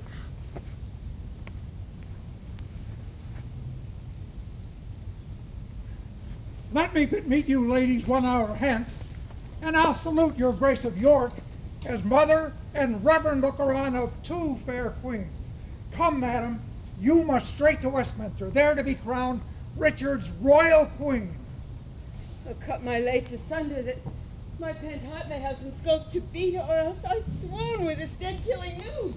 Despiteful tidings, O unpleasing news. Be of good cheer. Mother, how fares your grace? Oh, Dorset, speak not to me. Get thee gone. Death and destruction dog thee at thy heels. Thy mother's name is ominous to children. If thou wilt outstrip death, go. Cross the seas and live with Richmond from the reach of hell. Go, hide thee from this slaughterhouse, lest thou increase the numbers of the dead and make me die the thrall of Margaret's curses. No mother, wife, nor counted England's queen. Full of wise care is this your counsel, madam. Take all the swift advantage of the hours. You shall have letters from me to my son on your behalf, to meet you on the way. Be not taken tardy by unwise delay. Now come, madam, come. I in all haste was sent. And I in all unwillingness will go. I would to God that inclusive verge of golden metal that must round my brow were red-hot steel to sear me to the brains. Anointed let me be with deadly venom, and die ere men can say, God save the queen. Go, go, poor soul, I envy not thy glory. To feed my humor, wish thyself no harm. No, why? When he that is my husband now came to me as I followed Henry's corpse, when I say I looked on Richard's face, this was my wish. Be thou, quoth I, accursed for making me so young, so old a widow. And when thou wettest, let sorrow haunt thy bed, and be thy wife, if any be so mad, more miserable by the life of thee than thou hast made me by my dear lord's death. Oh, ere I can repeat this curse again, within so small a time my woman's heart grossly grew captive to his honey words, and proved the subject of mine own soul's curse. For never yet 1 hour in his bed did I enjoy the golden dew of sleep, but with his timorous dreams was still awake. Poor heart, adieu. I pity thy complaining. No more than with my soul I mourn for yours. Go thou to Richmond, and good fortune guide thee. Go thou to Richard, and good angels tend thee. Go thou to sanctuary, and good thoughts possess thee. I to my grave, where peace and rest lie with. Stay, yet look back with me unto the tower. Pity you ancient stones, those tender babes whom envy hath immured within your walls. Rough cradle for such little pretty ones. Rude, ragged nurse. Use my babies well?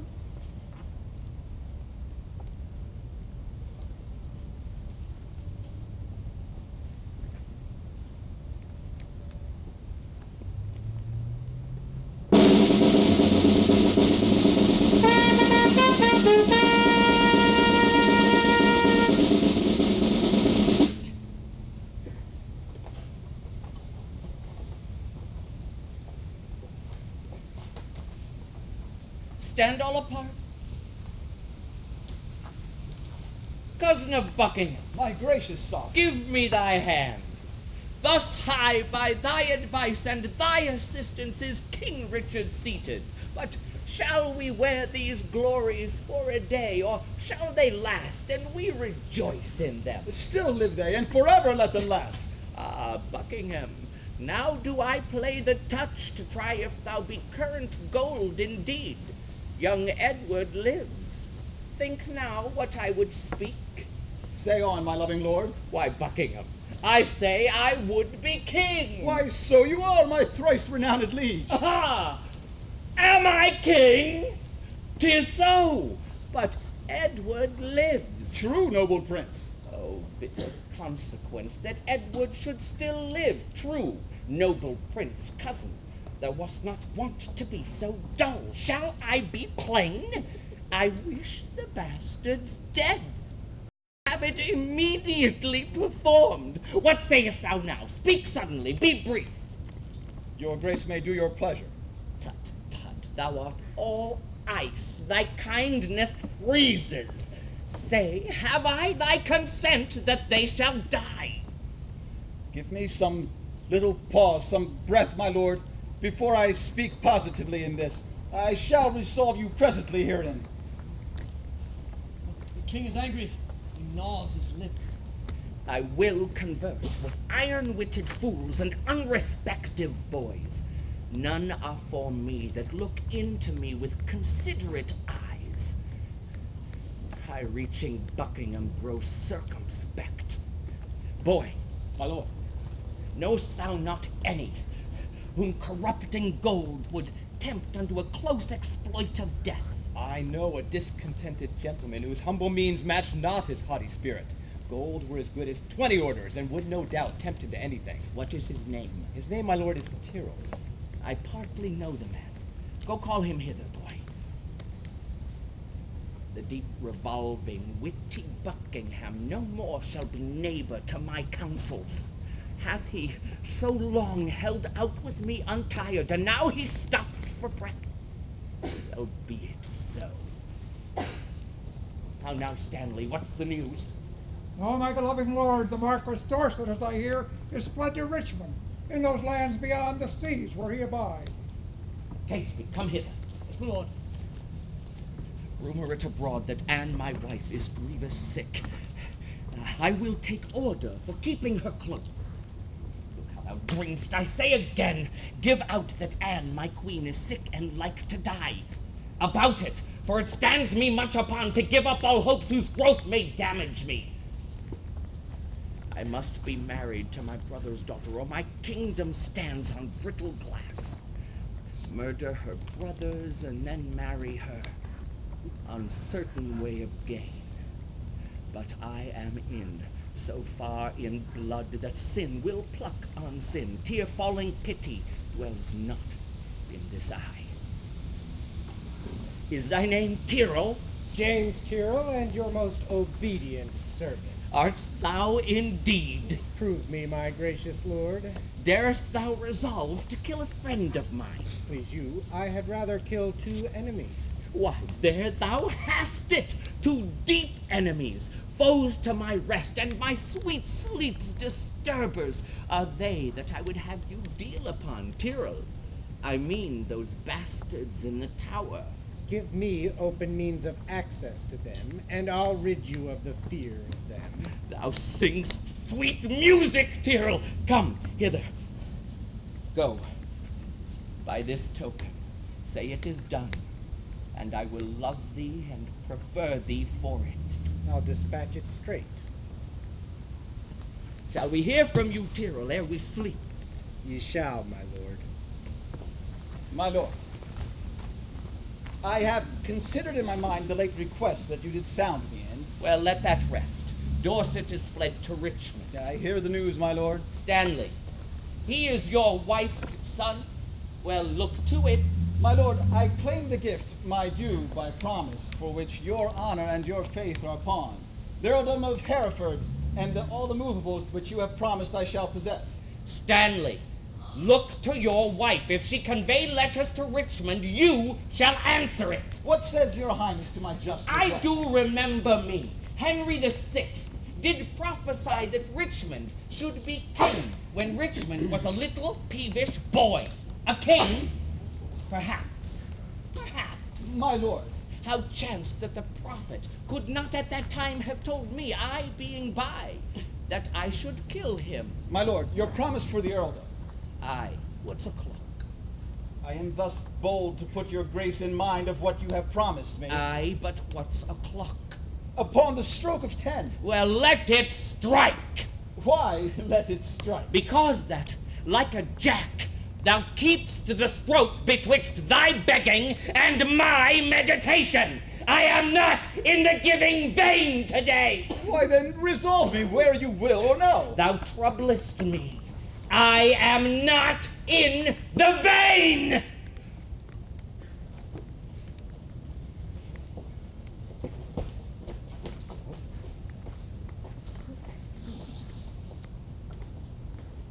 And is it thus? Repays he my deep service with such contempt? Made I him king for this? Oh, let me think on Hastings, and be gone to Brecon while my fearful head is on.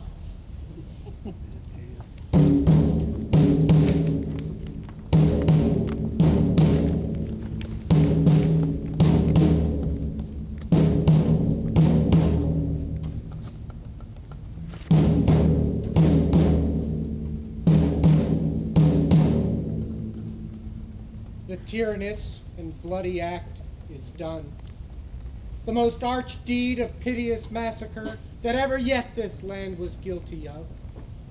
Dighton and Forrest, whom I did suborn to do this piece of ruthless butchery, albeit they were fleshed villains, bloody dogs, melted with tenderness and mild compassion, wept like children at their death's sad story. Hence they are gone, with conscience and remorse. They could not speak, and so I left them to bear these tidings to the bloody king. And here he comes. All health, my gracious sovereign. Kind Tyrrell, am I happy in thy news? If to have done that which you gave in charge begets your happiness, then be happy, for it is done. But didst thou see them dead? I did, my lord. And buried gentle Tyrrell? The chaplain of the tower hath buried them, but where to tell the truth I do not know. Come to me, Tyrrell, soon, at after supper, when thou shalt tell the process of their death. Meantime, but think how I may do thee good and be inheritor of thy desire. I humbly take my leave.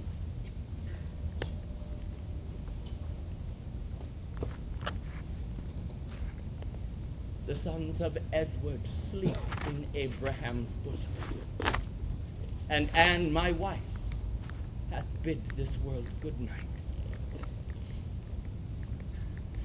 Now, for I know the Breton Richmond aims at young Elizabeth, and by that knot proudly o'erlooks the crown. To her go I, a jolly, thriving wooer.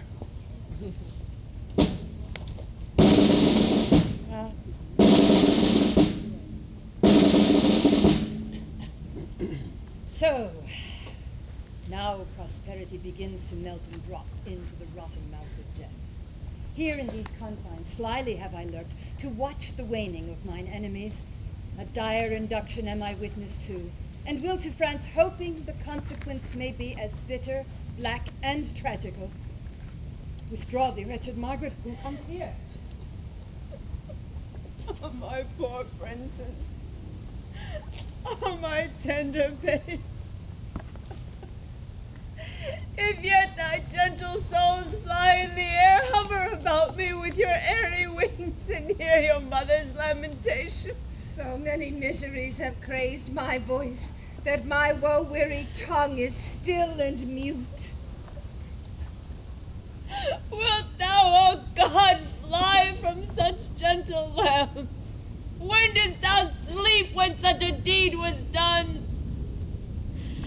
Oh, that thou wouldst as soon afford a grave as thou couldst yield a melancholy seat, then would I hide my bones, not rest them here. Oh, who hath any cause to mourn but we? If ancient sorrows be most reverend, give mine the benefit of signory, and let my griefs frown on the upper hand. If sorrow can admit society, tell all your woes again by viewing mine. I had a husband till a Richard killed him. I had an Edward till a Richard killed him. Thou hadst an Edward till a Richard killed him. Thou hadst a Richard till a Richard killed him. Thou hadst a Clarence, and a Richard killed him. From out the kennel of thy womb hath crept a hellhound that will hunt us all to death.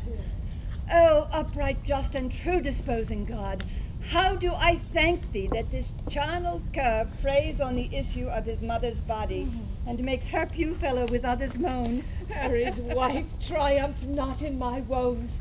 God witness with me, I have wept for thine. Bear with me, for I am hungry for revenge. And now I cloy me with beholding it. Richard yet lives, but soon ensues his piteous and unpitied death. Earth gapes, hell burns, fiends roar, saints pray to have him suddenly conveyed from hence. Oh, cancel his bond of life, O God, I pray, that I may live to say the dog is dead. Thou didst prophesy the day would come that I would wish for thee to help me curse this bottled spider, this foul bunch-backed toad. I called thee then vain flourish of my fortune. I called thee then, poor shadow, painted queen. Where is thy husband now? Where be thy brothers? Where be thy sons? Wherein dost thou joy? Who kneels and chews and says, God save the queen? Where be the bending peers that flattered thee? Where be the thronging troops that followed thee? Decline all this, and see what now thou art. For happy wife, a most distressed widow. For joyful mother, one that wails the name.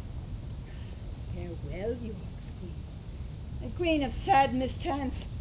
These English woes will make me smile in France. Oh, thou well skilled in curses, stay a while, and teach me how to curse mine enemies. Forbear to sleep the nights, and fast the days. Compare dead happiness with living woe. Think that thy babes were sweeter than they were, and he that slew them fouler than he is. Bettering thy loss makes the bad causer worse. Revolving this will teach thee how to curse. My words are dull, oh quicken them with thine. Thy woes will make them sharp and pierce, like mine. Why should calamity be full of words? Let them have scope. Though what they will impart help nothing else, yet they do ease the heart. If so, then be not tongue-tied. Go with me, and in the breath of bitter words let smother my damned son that thy too sweet son smothered. The trumpet sounds, be copious and exclaims. Who intercepts me in my expedition? Oh, she that might have intercepted thee by strangling thee in her accursed womb from all the slaughters, wretch, that thou hast done. Tell me, thou villain slave, where are my children? Thou toad, where is thy brother Clarence? Where is the gentle Rivers, Vaughan, Gray? Where is kind Hastings? Either be patient and entreat me fair, or with the clamorous report of war thus will I drown your exclamation. Art thou my son? Ah, I thank God, my father, and yourself. Then patiently hear my impatience. Madam, I have a touch of your condition that cannot brook the accent of reproof. Oh, let me speak. Do then, but I'll not hear. I will be mild and gentle in my words. And brief, madam, for I am in haste. Art thou so hasty? I have stayed for thee, God knows, in torment and in agony. And came I not at last to comfort you? No, by the holy rune, thou knowest it well. Thou camest on earth to make the earth my hell. If I be so disgracious in thine eye, then let me march on and offend you not, madam. Strike up the drum. I pray thee, hear me speak. You speak too bitterly. Hear me a word, for I shall never speak to thee again. So, either thou wilt die by God's just ordinance, ere from this war thou turn a conqueror, or I with grief and extreme age shall perish, and never more behold thy face again. Therefore take with thee my most heavy curse, which in the day of battle tire thee more than all the complete armor that thou wearest. My prayers on the adverse party fight. There the little souls of Edward's children whisper the spirits of thine enemies, and promise them success and victory. Bloody thou art. Bloody will be thy end. Shame serves thy life, and doth thy death attend. Though far more cause, yet much less spirit to curse abides in me, I say amen to all. Stay, madam. I must talk a word with you. I have no more sons of the royal blood for thee to slaughter. For my daughters, Richard, they shall be praying nuns, not weeping queens, and therefore level not to hid their lives. You have a daughter called Elizabeth, fair and virtuous, royal and gracious. And must she die for this? Oh, let her live, and I'll corrupt her manners, stain her beauty, that she may live unscarred of bleeding slaughter. I will confess she was not Edward's daughter. Wrong not her birth. She is a royal princess. To save her life, I'll say she is not so. Her life is safest only in her birth. And only in that safety died her brothers. Lo, at their births good stars were opposite. No, to their lives ill friends were contrary. Madam, so thrive I in my enterprise and dangerous success of bloody wars, as I intend more good to you and yours than ever you or yours by me were harmed. What good is covered with the face of heaven to be discovered that can do me good? The advancement of your children, gentle lady. Up to some scaffold there to lose their heads. Unto the dignity and height of fortune, the high imperial type of this earth's glory. Flatter my sorrow with report of it. Tell me what state, what dignity, what honor canst thou demise to any child of mine? Even all I have, I, and myself, and all, will I withal endow a child of thy... Be brief, lest that the process of thy kindness last longer telling than thy kindness date. Then know that, from my soul, I love your daughter. I mean that with my soul, I love your daughter, and intend to make her Queen of England. Well then, who dost thou mean shall be her king? Even he that makes her queen. Who else should be? What, thou? Even so. How think you of it? How canst thou woo her? That would I learn from you, as one being best acquainted with her humor. And wilt thou learn of me? Madam, with all my heart. Send to her, by the man that slew her brothers, a pair of bleeding hearts. Thereon engrave Edward and York, then haply will she weep. If this induce her not to love, send her a letter of thy noble deeds.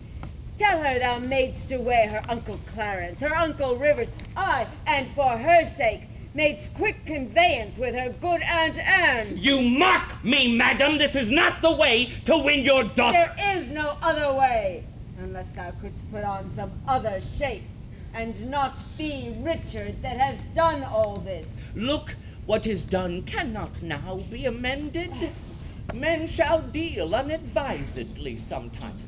Tell her the king that may command, entreats. That at her hands which the king's king forbids. Say I shall make her a high and mighty queen.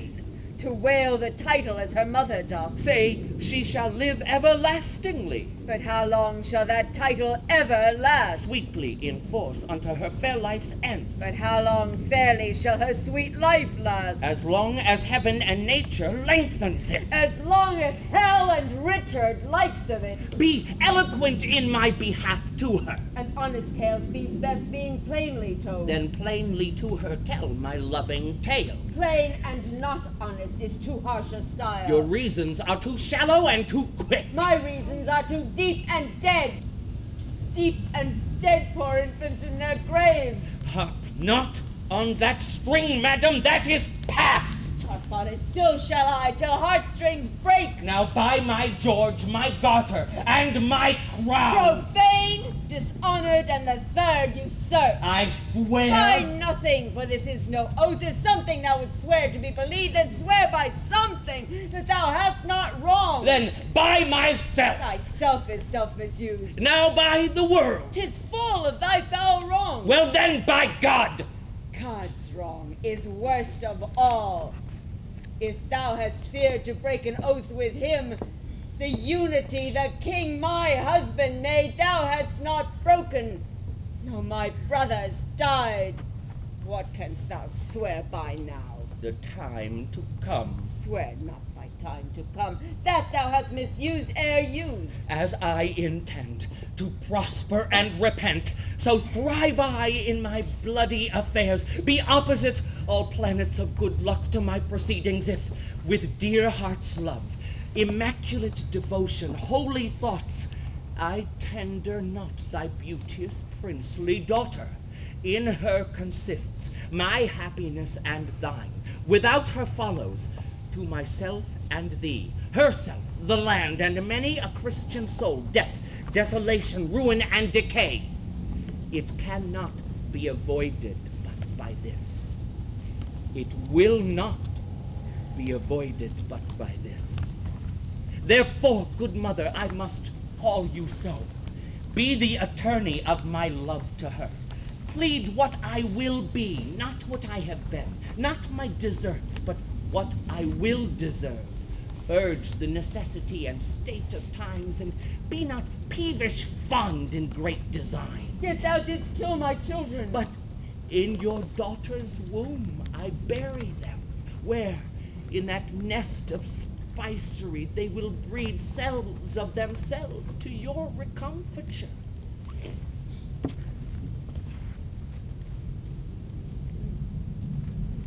Shall I go win my daughter to thy will? And be a happy mother by the deed.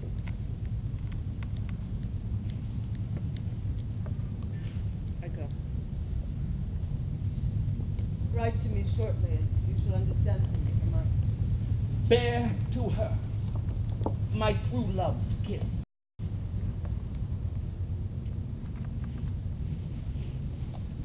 And so farewell. Relenting fool and shallow changing woman.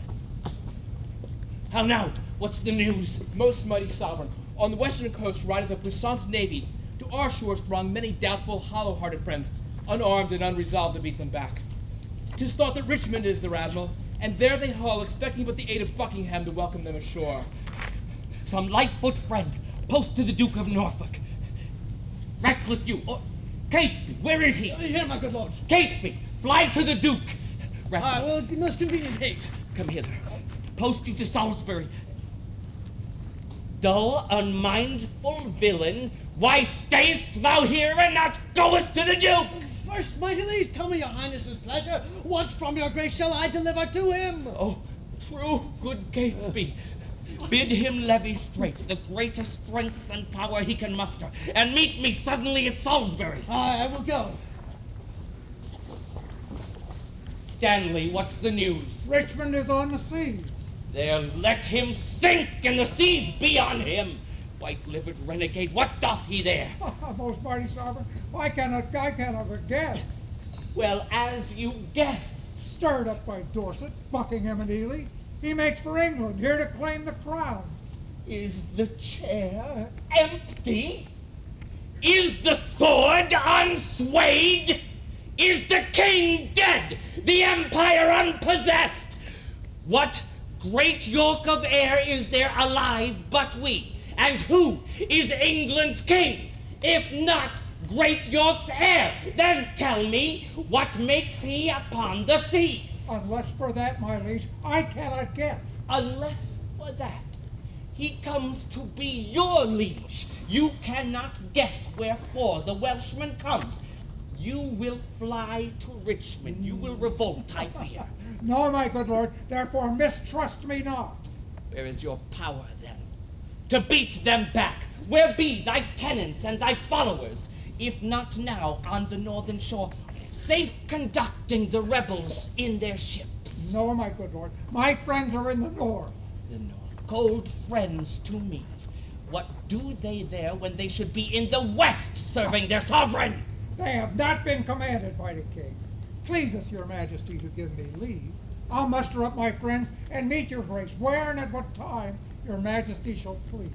Aye, aye, you will run to Richmond, but I'll not trust thee. Most mighty sovereign, you have no cause to hold my friendship doubtful. I never was, nor never will be false. Go then and muster men. But leave behind your son, George Stanley, and look your heart be firm, or his head's assurance is but frail. Oh, then deal with him, as I prove true to you.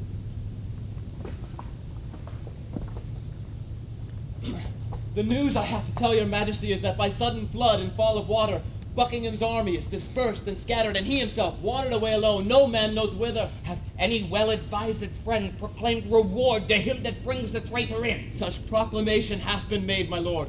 But this good comfort bring I to your highness. The Breton navy is dispersed by tempest. Richmond and Dorchester sent out a boat into the shore to ask those on the banks, were they his assistants, yea or no? Who answered him, they came from Buckingham upon his party. He, mistrusting them, hoist sail and made course again for Bretagne. March on, since we are up in arms, if not to fight foreign enemies, then to beat down these rebels here at home. My liege, the Duke of Buckingham is taken. That is the best news. That the Earl of Richmond is with a mighty force landed at Milford is much colder tidings that must be told. Away to Salisbury. Someone take message to have Buckingham brought to Salisbury. The rest of you, come with me.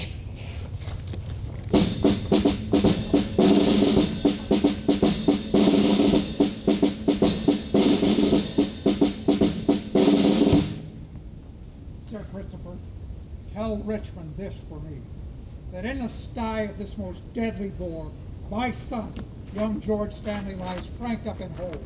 If I revolt, off goes young George's head, and the fear of this holds off my present aid. But tell me, where is princely Richmond now?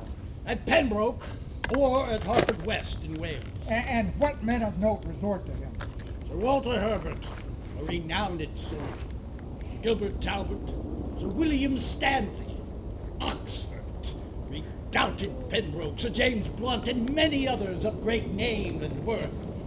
And towards London do they bend their power, if, by the way, they be not fought withal. Well, hie thee to thy lord. Commend me to him.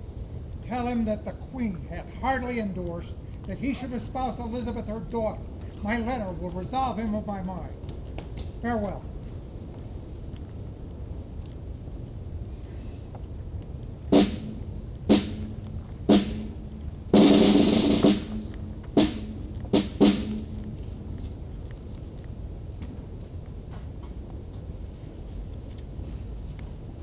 Will not King Richard let me speak with him?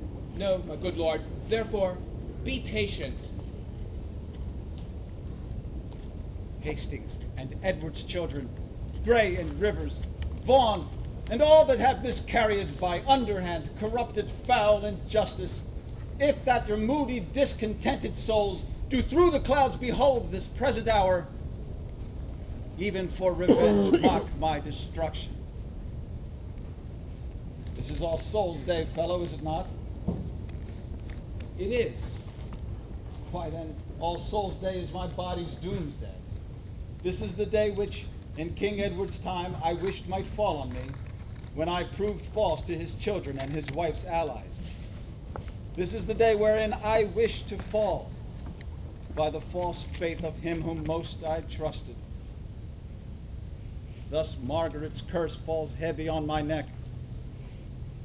When he, quoth she, shall split thy heart with sorrow, remember Margaret was a prophetess. Come, lead me, officers, to the block of shame. Wrong hath but wrong, and blame the due of blame.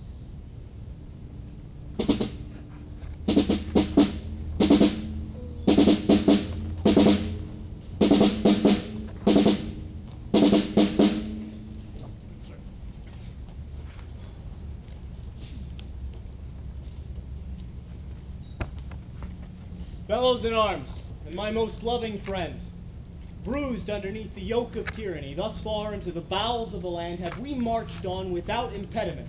And here receive we from our father Stanley lines of fair comfort and encouragement. The wretched, bloody, and usurping boar lies now even into the century of the isle, near unto Leicester as we learn.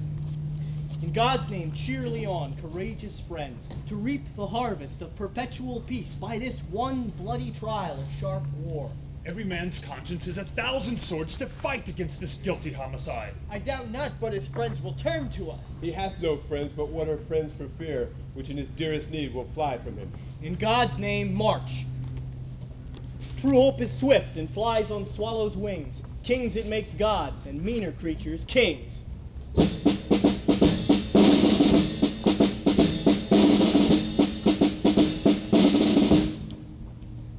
Here pitch our tent, even here in Bosworth Field. Why, how now, Catesby, why look you so sad? My heart is 10 times lighter than my looks. My lord of Norfolk. Here, most gracious liege. Norfolk, we must have knocks. Ha! Must we not? We must both give and take, my loving lord. Up with the tent. Here will I sleep tonight. But where tomorrow? Aye, one's all for that. Who hath descried the number of the traitors? 6,000 or 7,000 is their utmost power. Why, our battalion trebles that account. Besides, the king's name is a tower of strength, which they on the adverse faction want. Up with the tent! Come, gentlemen, let us survey the vantage of the ground. Call for some men of sound direction. Let's lack no discipline, make no delay, for lords, tomorrow is a busy day.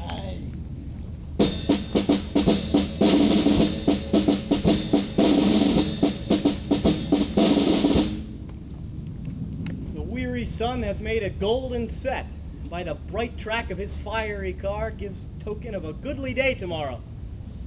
Sir William Brandon, you shall bear my standard. The Earl of Pembroke keeps his regiment. Good Captain Blunt, bear my good night to him, and by the 2nd hour in the morning, desire the Earl to see me in my tent. One thing more, good Captain, do for me.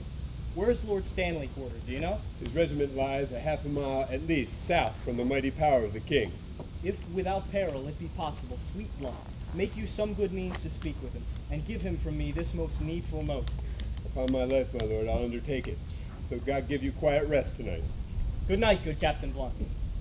Come, gentlemen, give me ink and paper in my tent.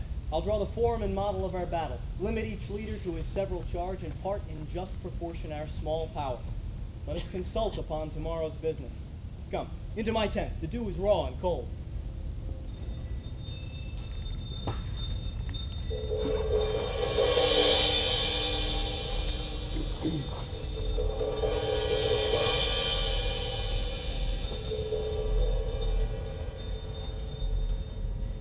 What's o'clock? It is supper time, my lord, 9 o'clock. I will not sup tonight. Give me some ink and paper, and all my armor laid into my tent. It is all laid in readiness, my lord. Catesby, My good lord. send a messenger to Stanley's regiment. Bid him bring his power before sunrising, lest his son's head fall into the blind cave of eternal night. Ratcliffe, my lord, give me some wine. I do not have that alacrity of spirit nor cheer of mind I was wont to have.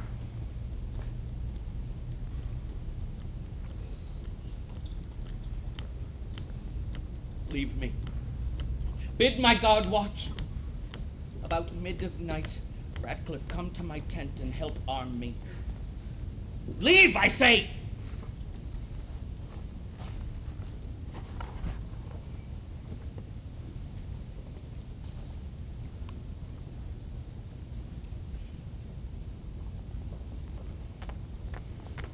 Fortune and victory sit on thy helm. All comfort the dark night can afford be to thy person, noble father-in-law. Tell me, how fares our loving mother? I by attorney bless thee from thy mother, who prays continually for Richmond's good. Now in brief, for so the season bids us be, prepare thy battle early in the morning. I, as I may, with best advantage will deceive the time and aid thee as the stealthful shock of arms. But on thy side I may not be too forward, lest being seen, my brother tender George be executed in his father's sight. Farewell. God give us leisure for these rites of love. Once more, adieu, be valiant, speed well. My good lords and gentlemen, conduct him to his regiment. I'll strive with troubled thoughts to take a nap, lest tomorrow leaden slumber pease me down when I should mount with wings of victory. Once more, good night, good lords and gentlemen.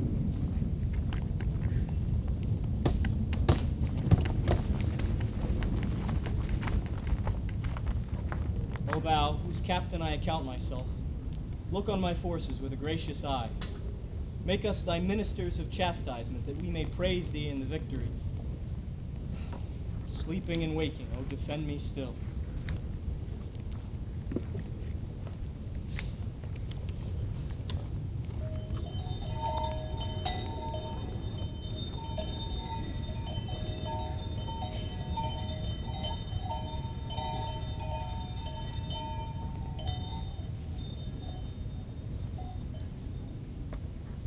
Let me sit heavy on thy chest tomorrow, I that was washed to death with fulsome wine. Poor Clarence, by thy guile betrayed to death. Tomorrow in the battle think on me, and let fall thy edgeless sword. Despair, and die. Offspring of the house of Lancaster, the wronged heirs of York do pray for thee. Good angels guard thy battle. Live and flourish. Think on thy nephews, smothered in the tower. Let us be led in thy bosom, and weigh thee down to shame, despair, and death. Thy nephews bid thee despair and die. Sleep, Richmond. Sleep in peace and wake in joy. Let angels guard thee from the bour's annoy. Live and beget a happy race of kings. Edward's unhappy sons do bid thee flourish. Bloody and guilty, guiltily awake, and in a bloody battle end thy days. Think on Lord Hastings, and despair, and die. Quiet, untroubled soul, awake, awake, arm, fight, and conquer for fair England's sake. Richard, thy wife, that wretched Anne, thy wife, that never slept a quiet hour with thee, now fills thy sleep with perturbations. Tomorrow in the battle think on me, and fall thy edgeless sword. Despair and die. Thou quiet soul, sleep thou a quiet sleep. Dream of success and happy victory. Thy adversary's wife doth pray for thee. The first was I that helped thee to the crown. The last was I that felt thy tyranny.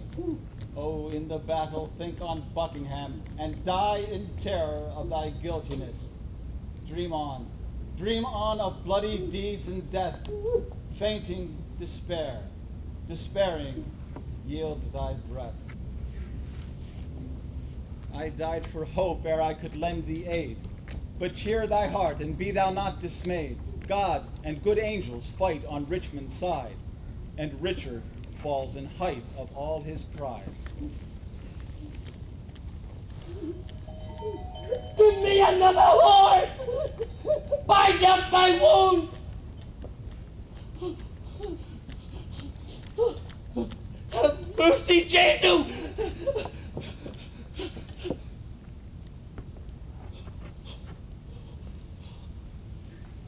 So, I did but dream.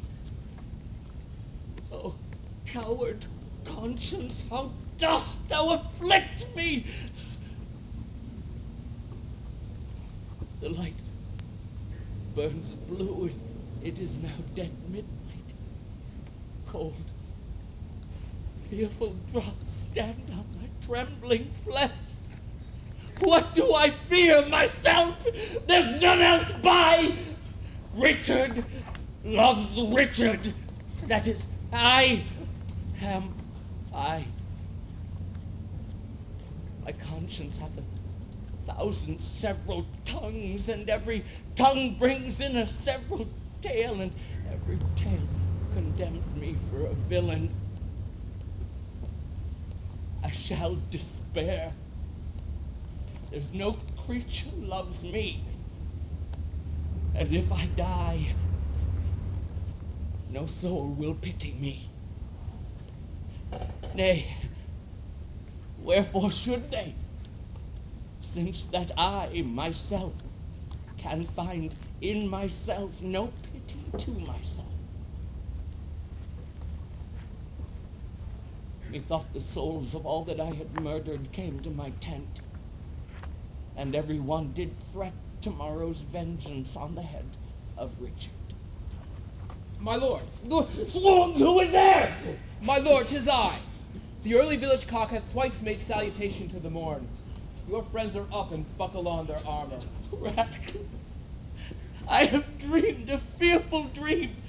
What thinkst thou? Will all our friends prove true? No doubt, my lord. Ratcliffe, I fear. Nay, good my lord. Be not afraid of shadows. Oh, by the Apostle Paul, shadows tonight have cast more terror into the soul of Richard than can the substance of 10,000 soldiers armored in proof and led by shallow Richard. It is not yet near day. Come, go with me.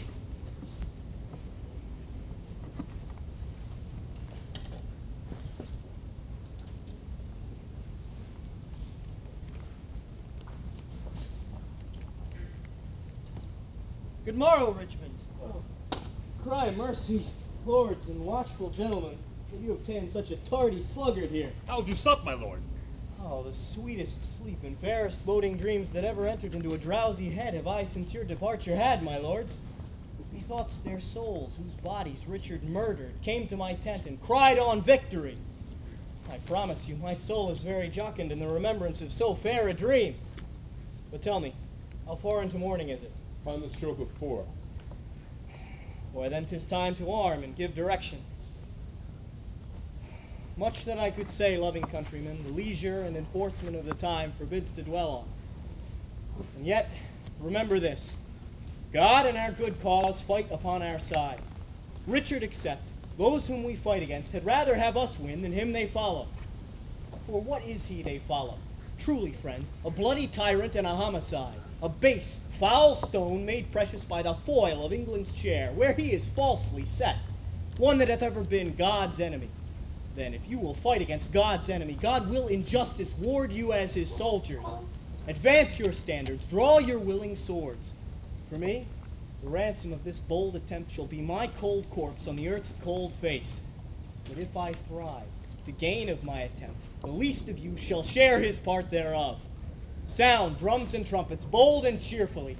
God and St. George, Richmond and victory!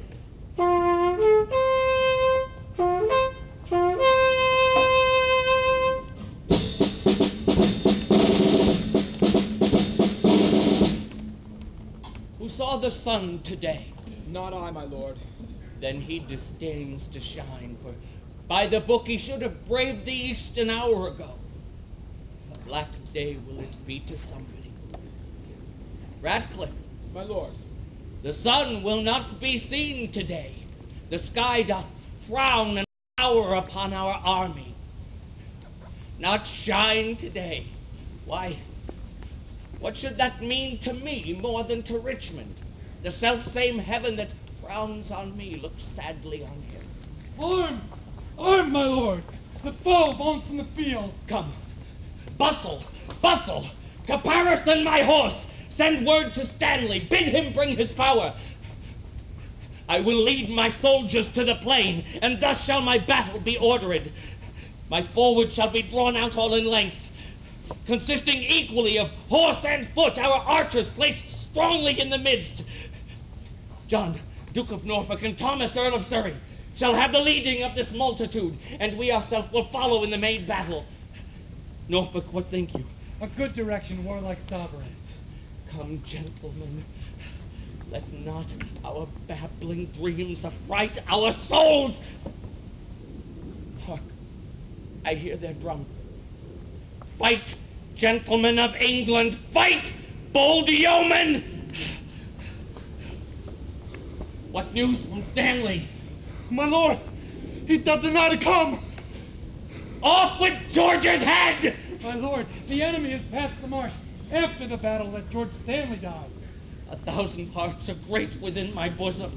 Advance our standard, set upon our foes. Our ancient word of courage, fair St. George. Inspire us with the spleen of fiery dragons. Upon them! Victory is at our helms!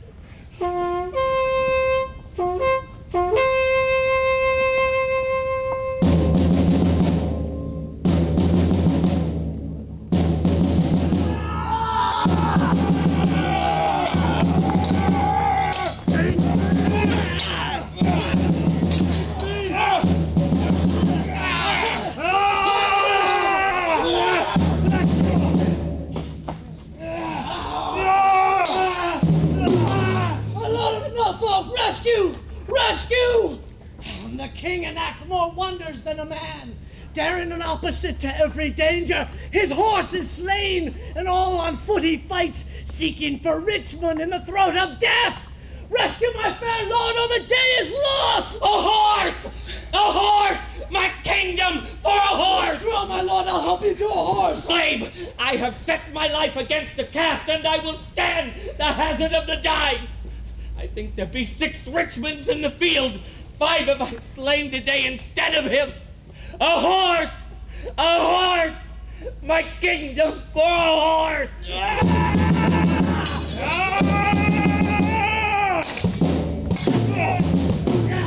Richard!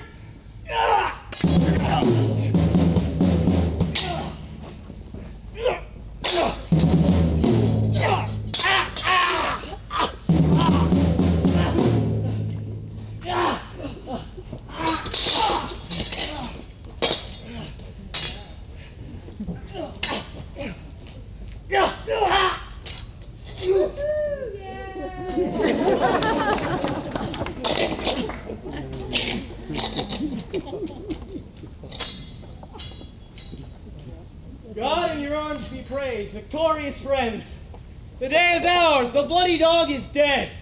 Courageous Richmond, well hast thou acquit thee. Lo, here this long usurped royalty, from the dead temples of this bloody wretch have I plucked off, to grace thy brows withal. Wear it, enjoy it, make much of it. Great God of all, say amen.